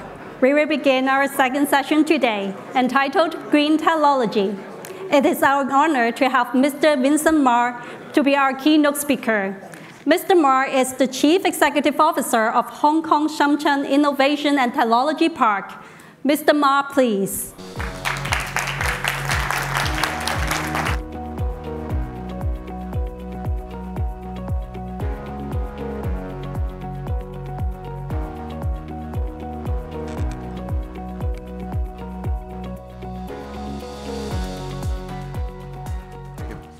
Good morning. Good morning, ladies and gentlemen. I'm really privileged to have the chance today to tell you about our story, Hong Kong Shenzhen Innovation and Technology Park. I can assure you, this is a very, very exciting project for the park, for our people, and I hope we can actually make it very exciting for the city and also possibly for the nations. So our park is positioned as a bridgehead for I&T cooperation. This actually comes from the 14th five-year plan of the national economic and social policies of the nations, that we need to put GBA as one of the major I&T center for the country. And the Shenzhen, Hong Kong together form a HKSAR cooperation park is actually a major puzzle in this plan. So where are we? We are actually on the southern side of the Shenzhen River. The river actually on the other side is actually the Shenzhen I&T zone. The two of us together form the HKSAR Shenzhen Hong Kong Science and Technology Innovation Cooperation Zone. So this is a very, very important area that in future there will be a lot of exclusive policies and implementations of initiatives to enhance the cooperations between the country and Hong Kong. And we are also part of Sentin Technopole. Sentin Technopole, I hope you may have heard about it. It is going to be a major development in Hong Kong. 1,000 1,100 hectares, and there will be another 150 hectares of land that will be used for INT. Now, our HSITP is going to have 88 hectares of land. So put things in perspective. How big is 88 hectares? Hong Kong Science Park today is around, in space-wise or land-wise, is around 22 hectares. So we are going to be, from a land perspective, is 4 times of Science Park. In the previous event, actually it's an Arup event, and I heard our Deputy Financial Secretary saying the government has committed that there will be land supply for INT. The amount of land supply is going to be 20 times of today's Science Park. And HSITP occupies that 20%, and there will be much more coming. So you can see the commitment from the government to make Hong Kong to become a very, very strong INT center. The basic, very important attributes of land is going to be resolved. Now, but among all those, our park is going to be the earliest in terms of availability of land, and we are going to be the closest to the border. So our park, our vision is to be a world-class knowledge hub and INT center. We are going to focus on 6 pillars: life and health technology, artificial intelligence and data science, new materials, new energy, robotics, and microelectronics. And on that, we are going to make available advanced manufacturing, which is the high-end, very high-end manufacturing of no matter it's life science products or energy products or new material products or robotics. The park will be developed in 2 phases. The western side will be phase 1. That will start the development. We'll divide the phase 1 into 3 batches. The first batch will include 8 buildings. I'm going to show you later what are those buildings. And we will basically fund and build it and use the current Science Park model to lease it to startups, enterprises. And then the batch 2 and batch 3, which will be another major piece of supply of land, we are considering different development models, including the public-private partnership model. We will invite investors or maybe pharmaceutical companies to come to get the land parcels and build. The phase 2, which is on the eastern side, will be reserved for future development. For batch 1, 8 buildings, there will be altogether 4 wet labs for life science. There will be 3 dry labs or office buildings, which possibly will be around the same specifications. And there will be 1 inno cell. That's basically the first inno cell in the park. There will be many more coming.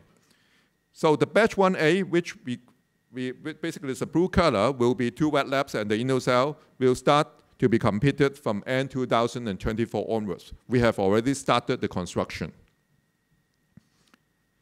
Now, in the building of this, or in design of this park, we are very committed to make it a very sustainable park, net zero, no carbon, on NO or LOW no carbon. And basically, so in the master layout planning, we have already achieved the BEAM Plus neighborhood platinum rating.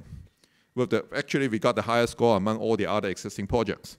We try to cover those aspects from community aspects, or site aspects, or say, for example, open space, green corridors, or from a material waste and waste aspects, or say smart waste management, or energy aspects. And in the essence of time, I'm not going to go through all the details, and I'm not an expert on those technical details neither, so bear with me. I think that from a park perspective, we are a greenfield project. So basically, we are the best positioned to be a showcase for a net zero park. So from a project planning perspective, from a construction perspective, we are going to try to make references to different types of best practices, technologies, solutions, and we will try to adopt it as much as we can in the park. We are going to use BIM and DFMA, MIC, etc. We are in the design phase. We have actually got the Go Award from the HKSAR in 2020. So basically, you can see This kind of sustainability ambitions, net zero ambitions, actually start from a few years ago when we first kickstarted the project. Future, what we will do is we will try to adopt the latest technologies, invite partners to come to work with us together to try new technologies from green needs, from transport, from energy, etc. And we are going to set up our own net zero science-based targets and abatement measures by end of 2023, which is end of this year. We are also going to build an open digital platform which try to absorb all the data generated within the park from district cooling, from building management, etc., etc. And we are going to provide all the high-performance computing power, supercomputing power, cloud, etc., to make use of those data, to create an AI model to make use of those data. And as a matter of fact, even when we enter into the public-private partnership model, we are possibly going to require our partners to open up the data for us to access so that we can actually perform the real-time monitoring from the whole park's perspective. So much about the park in a physical perspective, from a net zero sustainability perspective. At the end, we need the park to be very competitive. So we see our park are very competitive from 5 different angles. 1, cost boundary convenience. So we are going to be the first batch of lands available in this I&D ambitions of the city. And we are going to be the closest to the China border. So we can get access to a much bigger GBA market, much bigger talent pool from the PRC, from Shenzhen or from GBA. But we are, at the same time, we have very easy access to all the top universities in Hong Kong to enable us to have all the talents, especially those best-of-breed talents. Like, for example, we are very especially strong in basic research, life science, etc. So we will get access to all those talents. We will try to pull all those talents into the park. Finance and legal is always a big plus in the city. So we will continue to be using a robust legal system based on common law. We are going to enjoy the benefits of like a very, very strong listing rules supporting the IPOs, say for example the 18A. The other thing is exclusive cost boundary policies. In the setup of this Ketao cooperation zone, the country, the central government has already highlighted one major, very important theme is we are going to be a trial of all the implementation of cost boundary policies in an exclusive way in the Ketao area. That will include, very importantly, the flow of I&T materials, capital, data, and talents between Hong Kong and Shenzhen. And currently, there are a lot of rigorous discussions among on all these topics among the two governments to make it available as soon as we can and to make it announced and execute. And as a matter of fact, this is, as you can imagine, this is also from a market sounding study perspective that we have just conducted like a few months ago. This is the most sought-after support from the market. Apart from land, cost boundary policies that I try to highlight in red, they are granted, okay? So how can we make this park successful? We believe we need to build an enterprise-friendly ecosystem with critical mass. The critical mass will include sufficient enterprises, bringing sufficient or good, the best of breed R&D initiatives to land in the park. We need to attract the best talents from top universities, locally, from mainland, or from overseas. We will provide all the supporting policies and incentives to make our tenants feel like home here, and we will make ourselves very competitive. We will need to support the talents to do R&D, we will have platforms, accelerators, or from a life science perspective, say for example, contract research organizations to help them, to provide them with shared resources, advice, to help them to do the R&D. We are going to invite all the relevant offices, all the relevant bodies in terms of certification, accreditation, or even government liaison, because when we look at one of the initiatives, we're going to do public-private partnership model. We are going to offer land parcels for enterprise to come to build. Construction is another area that we know is not easy in Hong Kong, so we'll get help from the government to have a liaison office here. We will provide funding access, we will provide commercialization capabilities, including our advanced manufacturing capabilities to help the R&D enterprises to, say, for example, to do high-end products or to produce prototype to be used in for their commercialization. So we need, I think there are a lot of things that is needed. Land and cost boundary policies are granted, and then and basically we will enable all the other things, including talents and enterprise, to be able to make the biggest impact in the park. This is going to be a talent-centric park. We are not just going to cover or address the needs of our talents or enterprise. We are going to address their families' needs. Say, for example, accommodations, hotels, international schools, entertainment, commercial retail facilities, sports. So we will make this park a very livable park, very competitive and livable parks for all the high-end talents here. And talent will enjoy seamless cross-boundary access, including there will be a Lok Ma Chau spur line and MTR station inside the park. And there is a footbridge across the Samjian River, 200 meters. Basically, talents in our park and in the Samjian Park can easily get access to each other. I just learned that even before the MTR station in the park is available, we actually have a private road from the current Lok Ma Chau Park, Lok Ma Chau MTR station. The road length is around 700 meters. That actually, we can actually deploy our environmental friendly shuttle vehicles to bring people from the MTR station to our park. And actually, because 700 meters is quite walkable, especially, I mean, it's going to be an enjoyable walk, like within 15 minutes from MTR station to our park. So what we try to do is we are going to build a world-class knowledge hub and R&D center that is going to be less zero, resource efficient, and climate resilient for our talents and the enterprises. And we have very strong 5 competitive advantages. That's all I want to share. Thank you.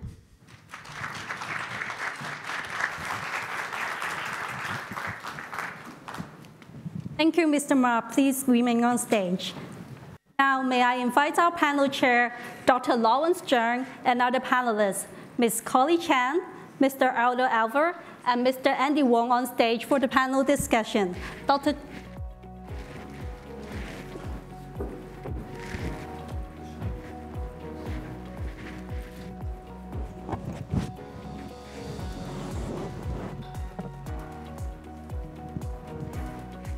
Dr. Zhang, over to you, please.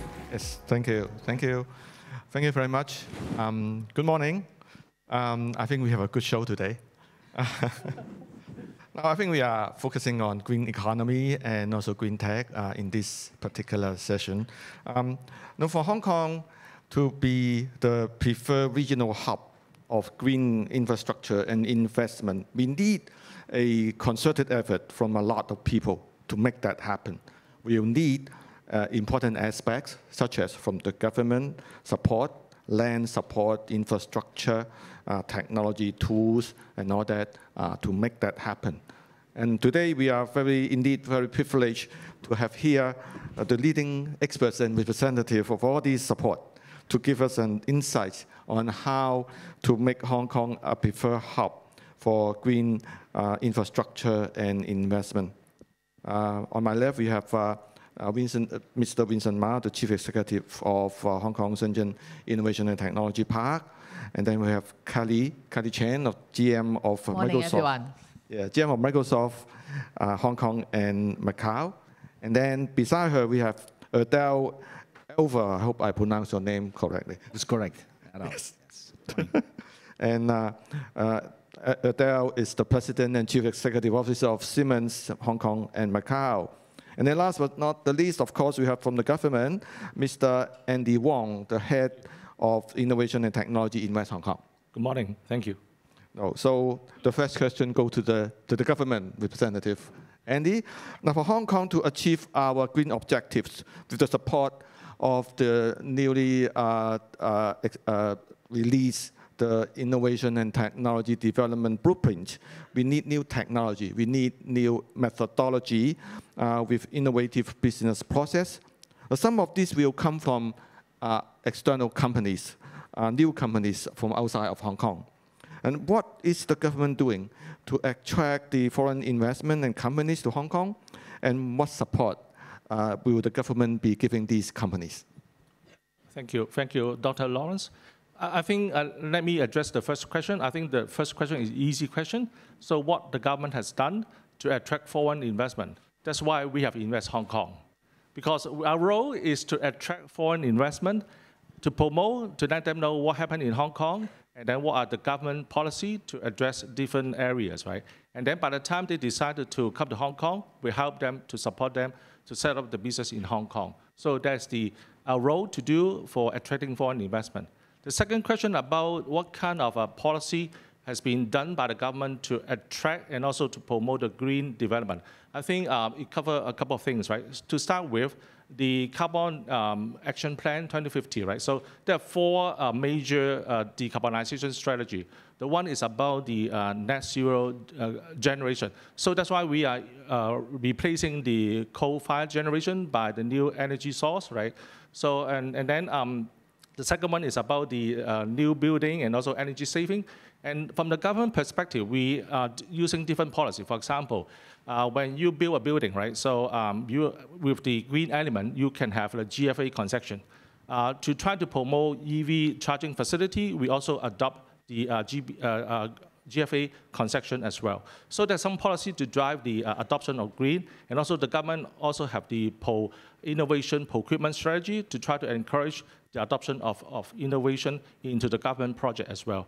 The third about the strategy is about the green transportation. That's why we have the EV car vehicle, and then we're phasing out the fossil fuel vehicle, and also we are trying to use the promoting the hydrogen fuel cell for using in the bus and also the heavy vehicle. The last one is about the waste management. That's why we see that we have different park, old park, I park, and also those will be converting the waste into the energy facility. All of them are requiring massive infrastructure investment in this case. So for green, it's a small word, but it's disruptive because it disrupts the whole economy, and then it's transformative because for example, I had in the seminar the other day about the Industry 4.0. Advanced manufacturing, people is doing the manufacturing using sensor, IoT to automate the production. But what is missing part is the green part. So what they are doing is to put the green part into the production line as well. So in order to achieve the full Industry 4.0, that's why it's a transformative. And also it's massive. It cut across all the different industry. For example, in our organization, we set up a new team, which is a carbon neutrality team. And then the reason why we set it up in our organization, because the green will touching the green finance, touching the green technology, as well as the application as well. So it's massive because the opportunity is massive over there. In terms of the other policy that are happening in Hong Kong, particular for the R&D facility, we have a matching fund. So we have different policy to match the funding for corporate who invest into the R&D. So it's a one-to-one matching kind of scheme.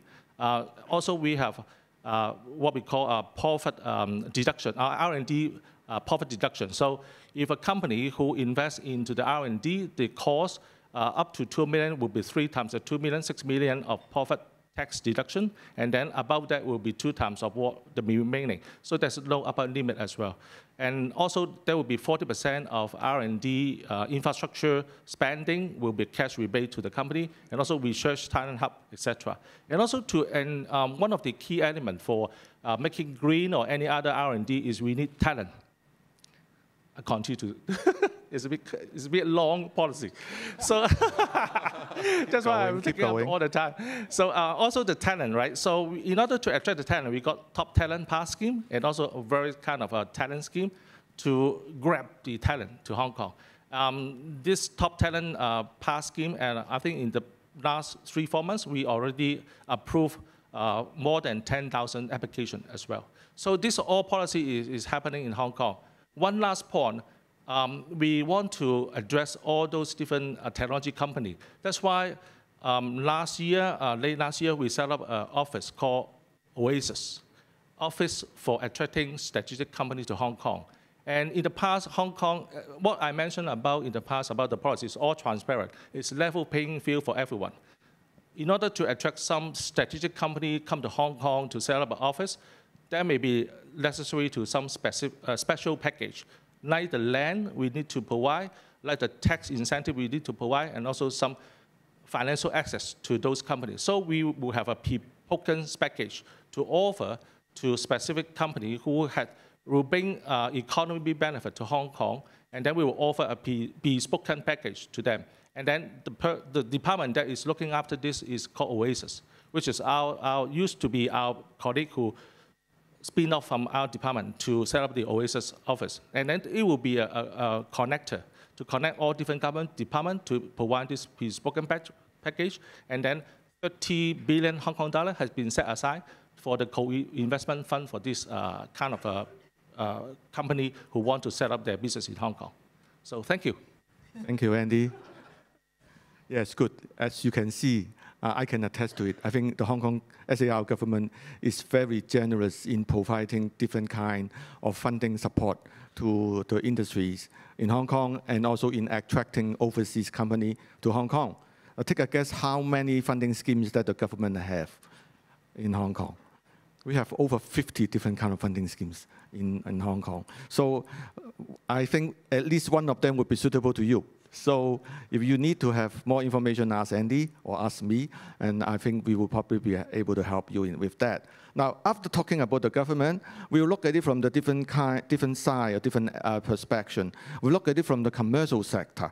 I think for the commercial sector, for a start, we would like to know, I think this question will be for Kelly and Adele. For a start, we would like to know what kind of green initiatives your own companies would have, and how is your company going to achieve carbon neutral or even carbon negative? That's one question. The second question is that, what is the offering of your company providing the technology means to help others, basically the green tech, to achieve the green or the ESG objectives? As you know, ESG has been so hot lately. I think lady first, Kelly first. Thank you. Lawrence, thanks for the ask. On the topics of green economy or sustainability, Microsoft, indeed, we start early. You know, we are already net zero in 2012. Now it's 2023. Then maybe in your mind, then call it them, what next? Of course, for Microsoft, we indeed have made a pledge. Our pledge is we target by 2030, we will achieve carbon negative zero waste. And by 2025, we'll use 100% renewable energy. By 2050, we target to remove all the carbon we have created and generated since Microsoft's establishment in 1975. Okay, then maybe in your mind, wow, what are ambitions? How we are going to make this happen?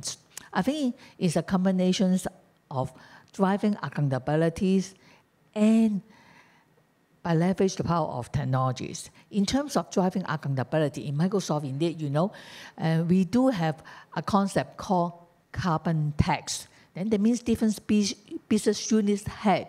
We do need to accountable for our own carbon emissions to make sure for each business unit we have accountabilities to achieve the company targets. Okay, then regarding about how we make this happen, we have a 3R methodology. What this 3R means, the first R is about how we record it. The second is how we report it. The last one is about how we reduce it. Then, of course, Microsoft is a technology company. We leverage technology because we have a strong belief that technology have an important part to play in the green economies. In terms of record and report, we leverage the power of cloud and AI, and also working together with our partner like Siemens or Schneider, different, or even SGS, because I also know some of our partner in the conference as well. And we're working together with them by leveraging the power of cloud technologies, IoT device. We measure the carbon emission. But just measure is not sufficient. It's how we also leverage the power of AI to understand with all the carbon emission we collect, what are the key problem areas, so that when we said we would like to reduce it, what are the focus areas? Then and at the same time, besides just measure, we also will according to the historical data, to give us idea, or with the latest technology, how we can going to remove it, so as to give us some recommendation on some of the possible milestones indeed we can achieve by leverage the power of technology, by leverage the power of cloud. Indeed, it is also the reason why Microsoft, we can lay down so detailed blueprint on this one. This is about record and report. But the key is how we reduce it. Cloud indeed play an important part on it, because for Microsoft, we said that by 2025, we will use 100% renewable energies. Then about our data center design, about the use of our energy. You know, moving application from on-prem data center to cloud can reduce carbon emission as much as 98%. Then that means one of the incentive for Microsoft, also for our customer or partner moving to the cloud, not only because it can give them more agility and prepare for AI. Indeed, in terms of carbon control, carbon reduction, have a key part to play, moving to the cloud. The second one is, we keep on saying that hybrid working. Microsoft, you know that we do have our hybrid working solution, which allow our employee to work anytime, anywhere. And we believe that this type of hybrid working tools will become the new normal, not just because in COVID, because of social distancing. And we do have some statistics that say that if you allow your employee 1 day remote working per week, 1 year is equivalent to you save 10 trees. Then that means it means something. It means something. And also, besides this one, you know, Microsoft, we are also very conscious about the carbon emissions from the building. So we are moving to a new campus. In a new campus, we are using different type of IoT device to monitor the energy consumptions, and at the same time have some sensor to control the energy level. And moving to the new campus basically can also help us to reduce our carbon emissions by around 20%. I think this is how Microsoft going to make this happen.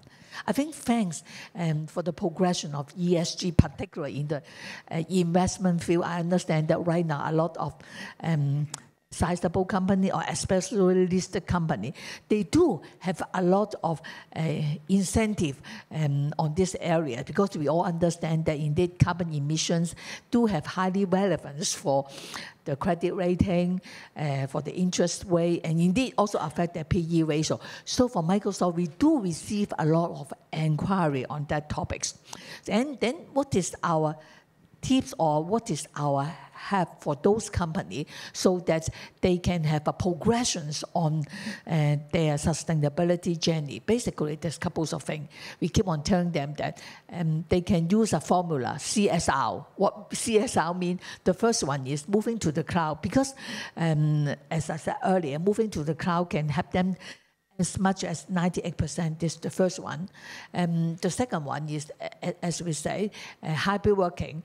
Of course, we understand face-to-face interaction have the value, but if you have the right hybrid working to allow your employees to work anytime, anywhere, basically, you can also give flexibility for your employee.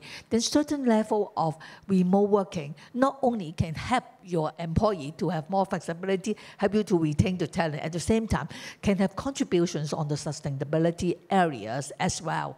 And last, of course, if I think every company will have your office, then smart building is something that they can consider. And of course, for the property developer, be honest with you, we also receive a lot of inquiry. And indeed, for Arup, we do also have some collaboration, how we can help developer to build their smart buildings. I think this is some of the things we are working in the industry to help the industry the journey of sustainability. But of course, there's some more things, but maybe I save the time for some other speaker first, then see any chance I can share more besides the CSR, what we are doing in the communities to help these areas. Yeah. Yes. Your turn, because I already talk a lot. Yeah. Thank you. And I will continue.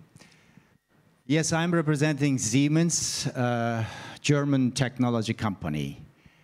And we are committed, in fact, to drive net zero transformation with digital technologies, what we also call digital transformation.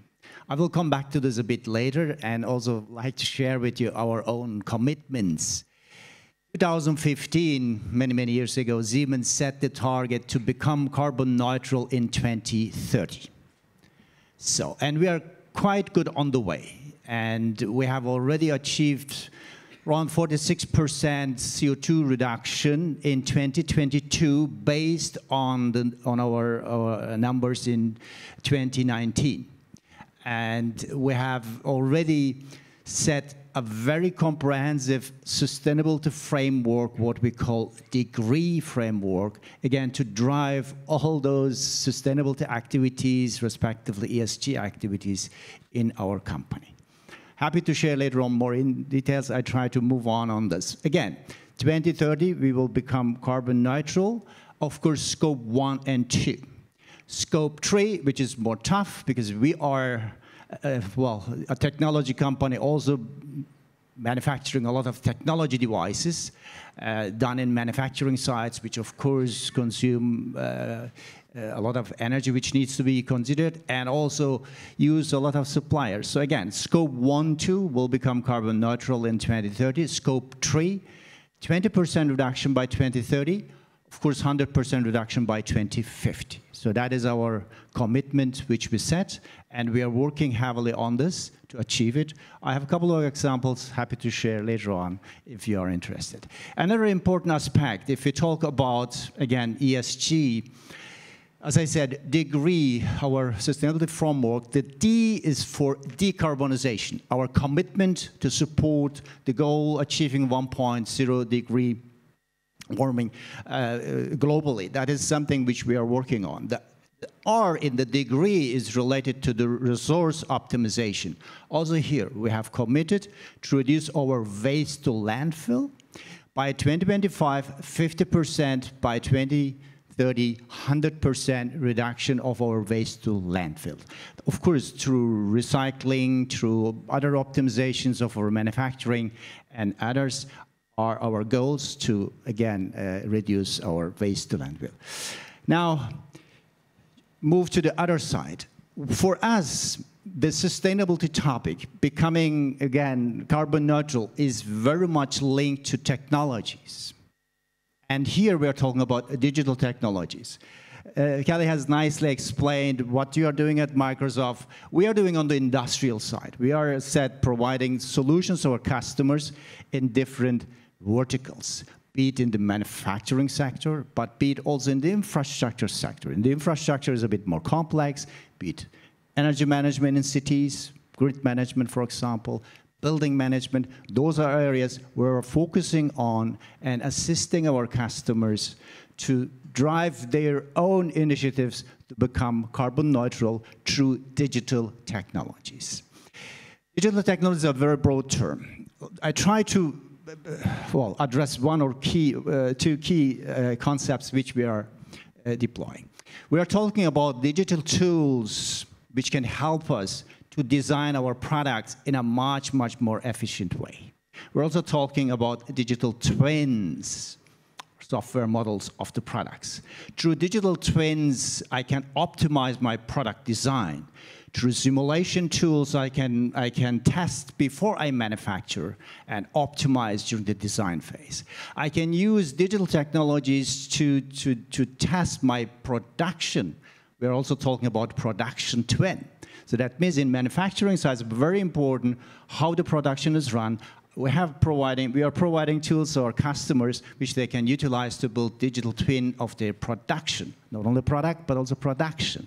Then later on, after having the product which is running, I can also use the performance twin of a product to, well, analyze its behavior of a product, its energy consumption, or its, well, component consumption in different areas.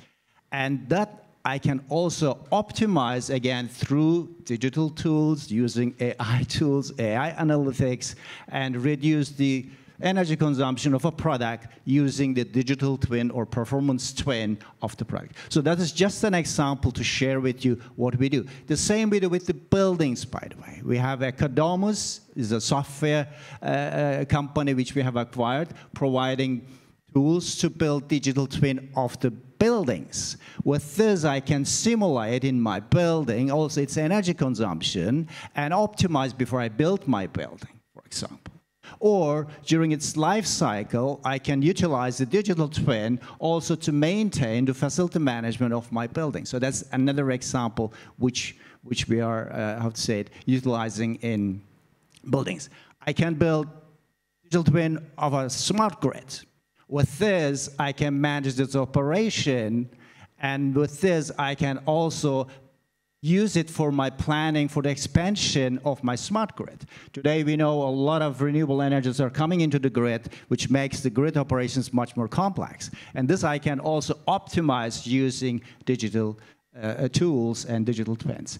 So just to share with you, as said, sustainability is very much linked to digital technologies, and with digital technologies, I can optimize the operations of my products, of the buildings, of the grids, and with this, help to reduce CO2 emissions, and with this, of course, helping not only us to become carbon neutral, but also our customers to become carbon neutral. Of course, we are also cooperating with different companies, especially proud to cooperate with Microsoft and integrating Microsoft tools like ChatGPT into our team center, which we are providing to product designer and production designer, which they can also help to design their products in a much better way. So that will be the next phase of improvement of product design using AI tools and, of course, with our cooperation with Microsoft. I think enough. I'm happy to go into other examples and share with you what we'll do, maybe in the next round. Thank you. That's okay. Thanks. Indeed, I think it's glad to see from Microsoft and Siemens so many different kind of technology that is in support of the green tech development. I think if you look back, for the past 2 years, we have so many different kind of technology development for the 2 years. I was just thinking while we were listening to you two, that if, let's say, I went to a Caribbean island and spend time there without any connection to the world and the internet, and then I come back after 2 years, there are a lot of terms that I don't know what you're talking about. Imagine what is metaverse, what is ChatGPT. I think 2 years ago we didn't know. So technology advanced very quickly, and it's indeed happy to see that you have so many different technology development there. Now we have talked about technology just now. We also talked about the government support. These are very important aspects. But for Hong Kong, what do you think is the bottleneck of our development? Land use. And it's indeed, we are very excited just now from Vincent's presentation. We have so many hectares. I've forgotten already how many hectares of land. How many? 88. 88 hectares, a lot of land in Hong Kong. And then it's how many times the science park size? 4 times in terms of land. Yeah, 4 times. So science parks already, I think, is very big. So it's good that we have such a big piece of land to attract overseas companies to set up their companies or their presence in Hong Kong, and also bring in the technology like the green tech and also support that they have. Now, one thing I would like to ask Vincent is that in order to achieve the initiative mentioned in your presentation just now, you would need to have a lot of partners. and what kind of partners you are looking for, that, what kind of support that you will give them and what kind of support that you expect them to give you. Okay, I think from a partner's perspective, thank you, Lawrence. I think there are 4 types of partners. Originally it's 3, but when I talk to Simon, I think I will have to say 4 today. The first type of partners, obviously, is partners with technologies, proven technologies that can help us to build a park today. Then please come in. Say, for example, utility companies. If you have new ideas about energy, introduce to us, help us to build a park with most efficient use of energies. Secondly is, of course, because we are an R&D center, of course we need all the local institutions, universities, all the R&D institutions, that you have new ideas, new technologies that may be not mature enough yet, but I think there are maybe a lot of potential. I think the park is a perfect place for you as a test bed for your technologies. And we are very happy to help you to set up your R&D here or in our park, and then give you all the support, no matter it's incentives, land, or other things, and then give you a potential test bed to test your technologies. I think I call for all of the R&D communities to come to support this with our common mission, really is to create the technologies and to make it work, commercialize, and then also deploy it in Prague and also other parts of the world. The third, which I newly add, is I just talked to this chat with Simon during the break. I understand that there are a lot of embassies, trade organizations overseas present in this conference.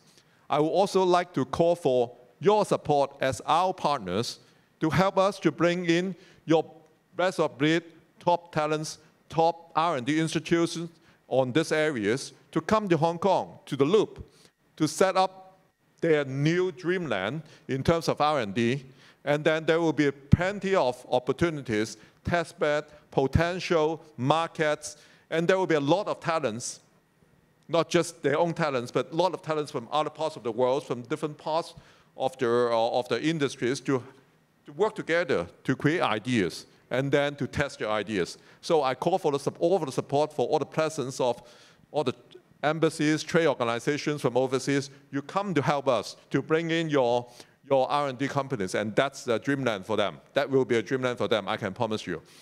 The fourth one is data. I think the park, we are going to build a digital platform, open digital platform. The park itself will generate a lot of data.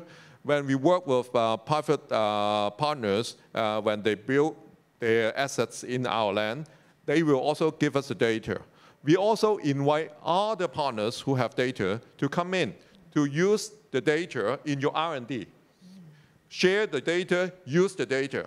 You drive the digital ecosystem, drive the digital economy. I think that's the fourth partners I would like to see, or I would like to call for you guys to consider us. Thank you. Thank you. So I think we will have some time for some questions from the floor. Would any of you like to ask don't ask me, ask our speakers. Some questions that you would like to know more? Yes, yes, sir.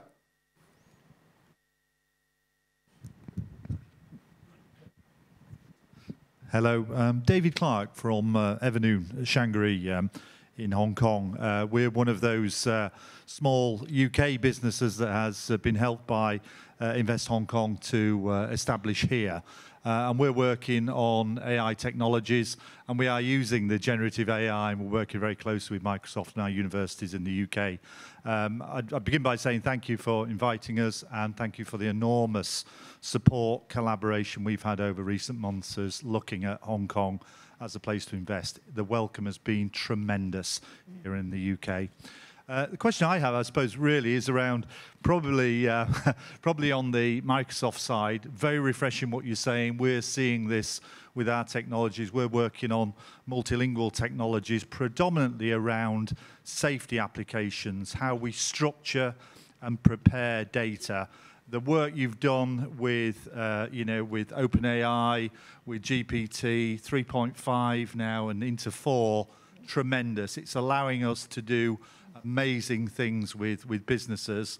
I suppose a question for you in a sense is, I think a little bit of the elephant in the room is how we bring along the community. We're working very much on safety and well-being. These are things that we can use it for good. What would you say from Microsoft's side, what would you encourage us all to do to encourage people to come on this journey with us? It's all right us doing this stuff and working in collaboration, but we must bring the people along. They help to reduce waste. They help to report risks and come up with great ideas. What are you seeing at Microsoft? What would you encourage all of us to do to improve that understanding and join the journey? Thanks for the question. You know, indeed, what I want to say in case I have chances, then what are the gaps right now in this topic? As I said earlier, ESG is a big thing on the investment field. Then I feel indeed for those big companies, we already see the momentum. But where is the gap? The gap is some small company, SME, or maybe some individual still feel that, wow, it's a topic very distant from them, because they get impressions that it's a topic so expensive, they cannot afford it, it's not relevant for them. If you ask me, sustainability, green economy is a topic so relevant for everyone, no matter big company or small company, or no matter it's a professional or individual. But how they can participate, I think for small company, as I said, nowadays, because technology is highly relevant to a company's futures, and if you need to use AI, need to move to the cloud, then move to the cloud indeed. For SMB, it will make your life even more easier. You don't need to hold your computer under your table, all this kind of thing. Immediately, you can have some carbon reduction, move to the cloud. The second thing is partnership. Let me share with you one example. Recently, indeed, I just posted in my LinkedIn a story about Food Angel. Food Angel is a non-profit making organization. One of their mission is how they, because in the community, you know, there's still some underprivileged people. They face a lot of challenge. They cannot have sufficient food. But at the same time, we all understand that every day, you know, in some part of the community, there's a lot of wastage because they cannot sell out the food. Then what we are doing is, basically, we connect different stakeholders. One stakeholder is the stakeholder. Every day, maybe like supermarket or maybe a hotel. They, at the end of the day, because the food cannot use, they either give it to the people who need it, otherwise they will just fall away. And on the other hand, is to connect the community, different charity organizations. They will provide food for those underprivileged people. Then what we are doing is we create a cloud platform by using the power of AI, our dynamic solutions, to have real-time collections of the data to understand what is the possible wastage of food. We connect with different partners like Cafe Pacific, Peninsula Hotel, Park and Shop. Then we can collect those close to expiry food or food they will fall away if not used. And on the other hand, we have a central, Food Angel have a central kitchen, so that the people will, according to the availability of different kind of food, then decide the menu. And then we also provide a logistics system so as to coordinate different the transportation with the right size, transport the food to the people who need it. Then with this arrangement, you know, basically, in order to provide the food, 60% of the ingredients are come from those food ingredients are will fall away. Then that means Food Angel only need to buy 40% of the food. With this arrangement, most are learning by use power of technology and connect with different stakeholders in the community. That's what we mean by partnership. What we can achieve, you can reduce wastage, we can also balance the resources for different parts of the world, and at the same time to drive a more inclusive economy. Then with this example, the key message is we leverage the latest technology, cloud technology, and partnership of different stakeholders to make the thing happen. Then that means everybody can contribute. Thank you very much. We have time for one very quick question and one very quick answer. Yes, do we have anyone more? Yes, lady in the middle. Cynthia Zhu from Synergy International. We are a company that specializes in hydrogen fuel cell technology and providing hydrogen-related solutions. And I know the question needs to be quick, so I just also want to make a very quick comment. So thanks so much for Invest Hong Kong. I think we are one of the examples that has been benefited a lot from the policy that Andy introduced earlier. And so here's a question. The question is to Mr. Ma. Very exciting to learn a lot about the new science park going forward. You mentioned about that you're also going to launch public and private partnership. And I mean, I know the answer will be quick as well. so if you can collaborate a bit more about the framework or maybe a little bit detail about that partnership, what that would be like, and can direct us to maybe a source of data or website, then we can look for more information about it. Thanks very much. Okay. Thank you for the question. So I only have a very quick answer. Now, we are considering this private-public partnership model. Now, that's the reason why we're actually doing a lot of work in terms of consultancy support. Arup is one of the consultancy that we are helping us. Basically, we are now trying to create a framework of that model. So we don't have a lot of details at this point to publicly announce, to be honest. But on the other hand, I think welcome any offline discussions to share with you a little bit more. But in general, we are going to divide the land in our batch 2 and batch 3 into land parcels, and then each of the land and in the layout we are going to cluster it into multiple major pillar industries. Say for example, life science, new energy, new materials, and then or higher educations. There will be different clusters that will be put define the land, and then we will try to divide the land into parcels, and then towards the end of the year, we will try to invite interested enterprise to come to either work on the commercial arrangement, or we may consider tendering. We haven't decided all this yet, but that's going to happen towards the end of the year. And in the meantime, more and more details will be developed. So we welcome some offline discussion. At this point, I cannot publicly announce a lot of things at this point, unfortunately. Yes, I'll probably supplement that. In terms of hydrogen and new energy development, our own council actually would be working on that. So we'll probably exchange a name card afterwards. Yes, thank you. So with that, thank you all for coming. I think our time's up. We are over 1 minute 40 seconds. Okay, thank you very much. I'll pass the time back to the MC. Thank you. Thank you. Thank you. Thank you for the panel chair and all the panelists for the inspiring and interactive discussion. Please come forward to take a group photo together.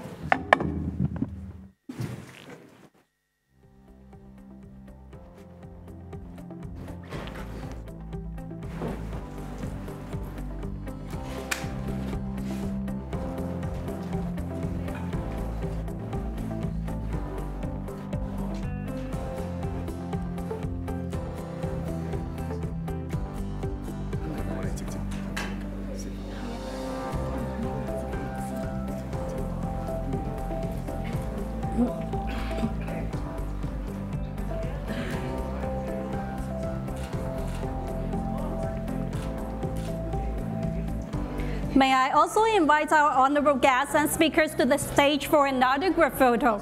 Dr. Andy Lee of Arup, Mr. Andy Wong of Invest Hong Kong, Ms. Jenny Lee of Hong Kong Green Finance Association, Dr. Vincent Zhang of Arup, Mr. Lawman Zhang of Veolia, Hong Kong, Ms. Carmen Zhang of Credit Agricole CIB, Mr. Yang Chi Wei of Carbon Infrastructure, Mr. Simon of Mr. Simon Ng, our BEC CEO.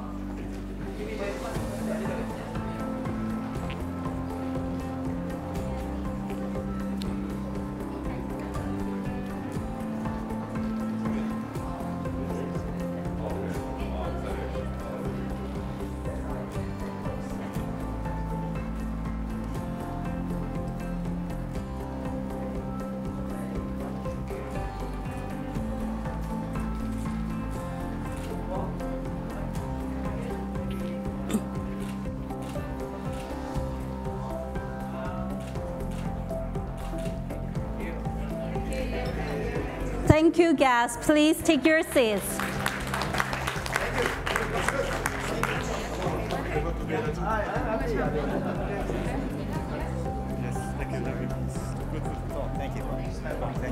Thank you.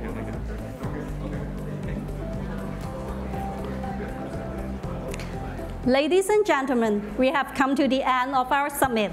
I hope you find it informative and fruitful. We would like to express our gratitude to all our speakers for sharing your expertise with us. Please join me in giving a final round of applause.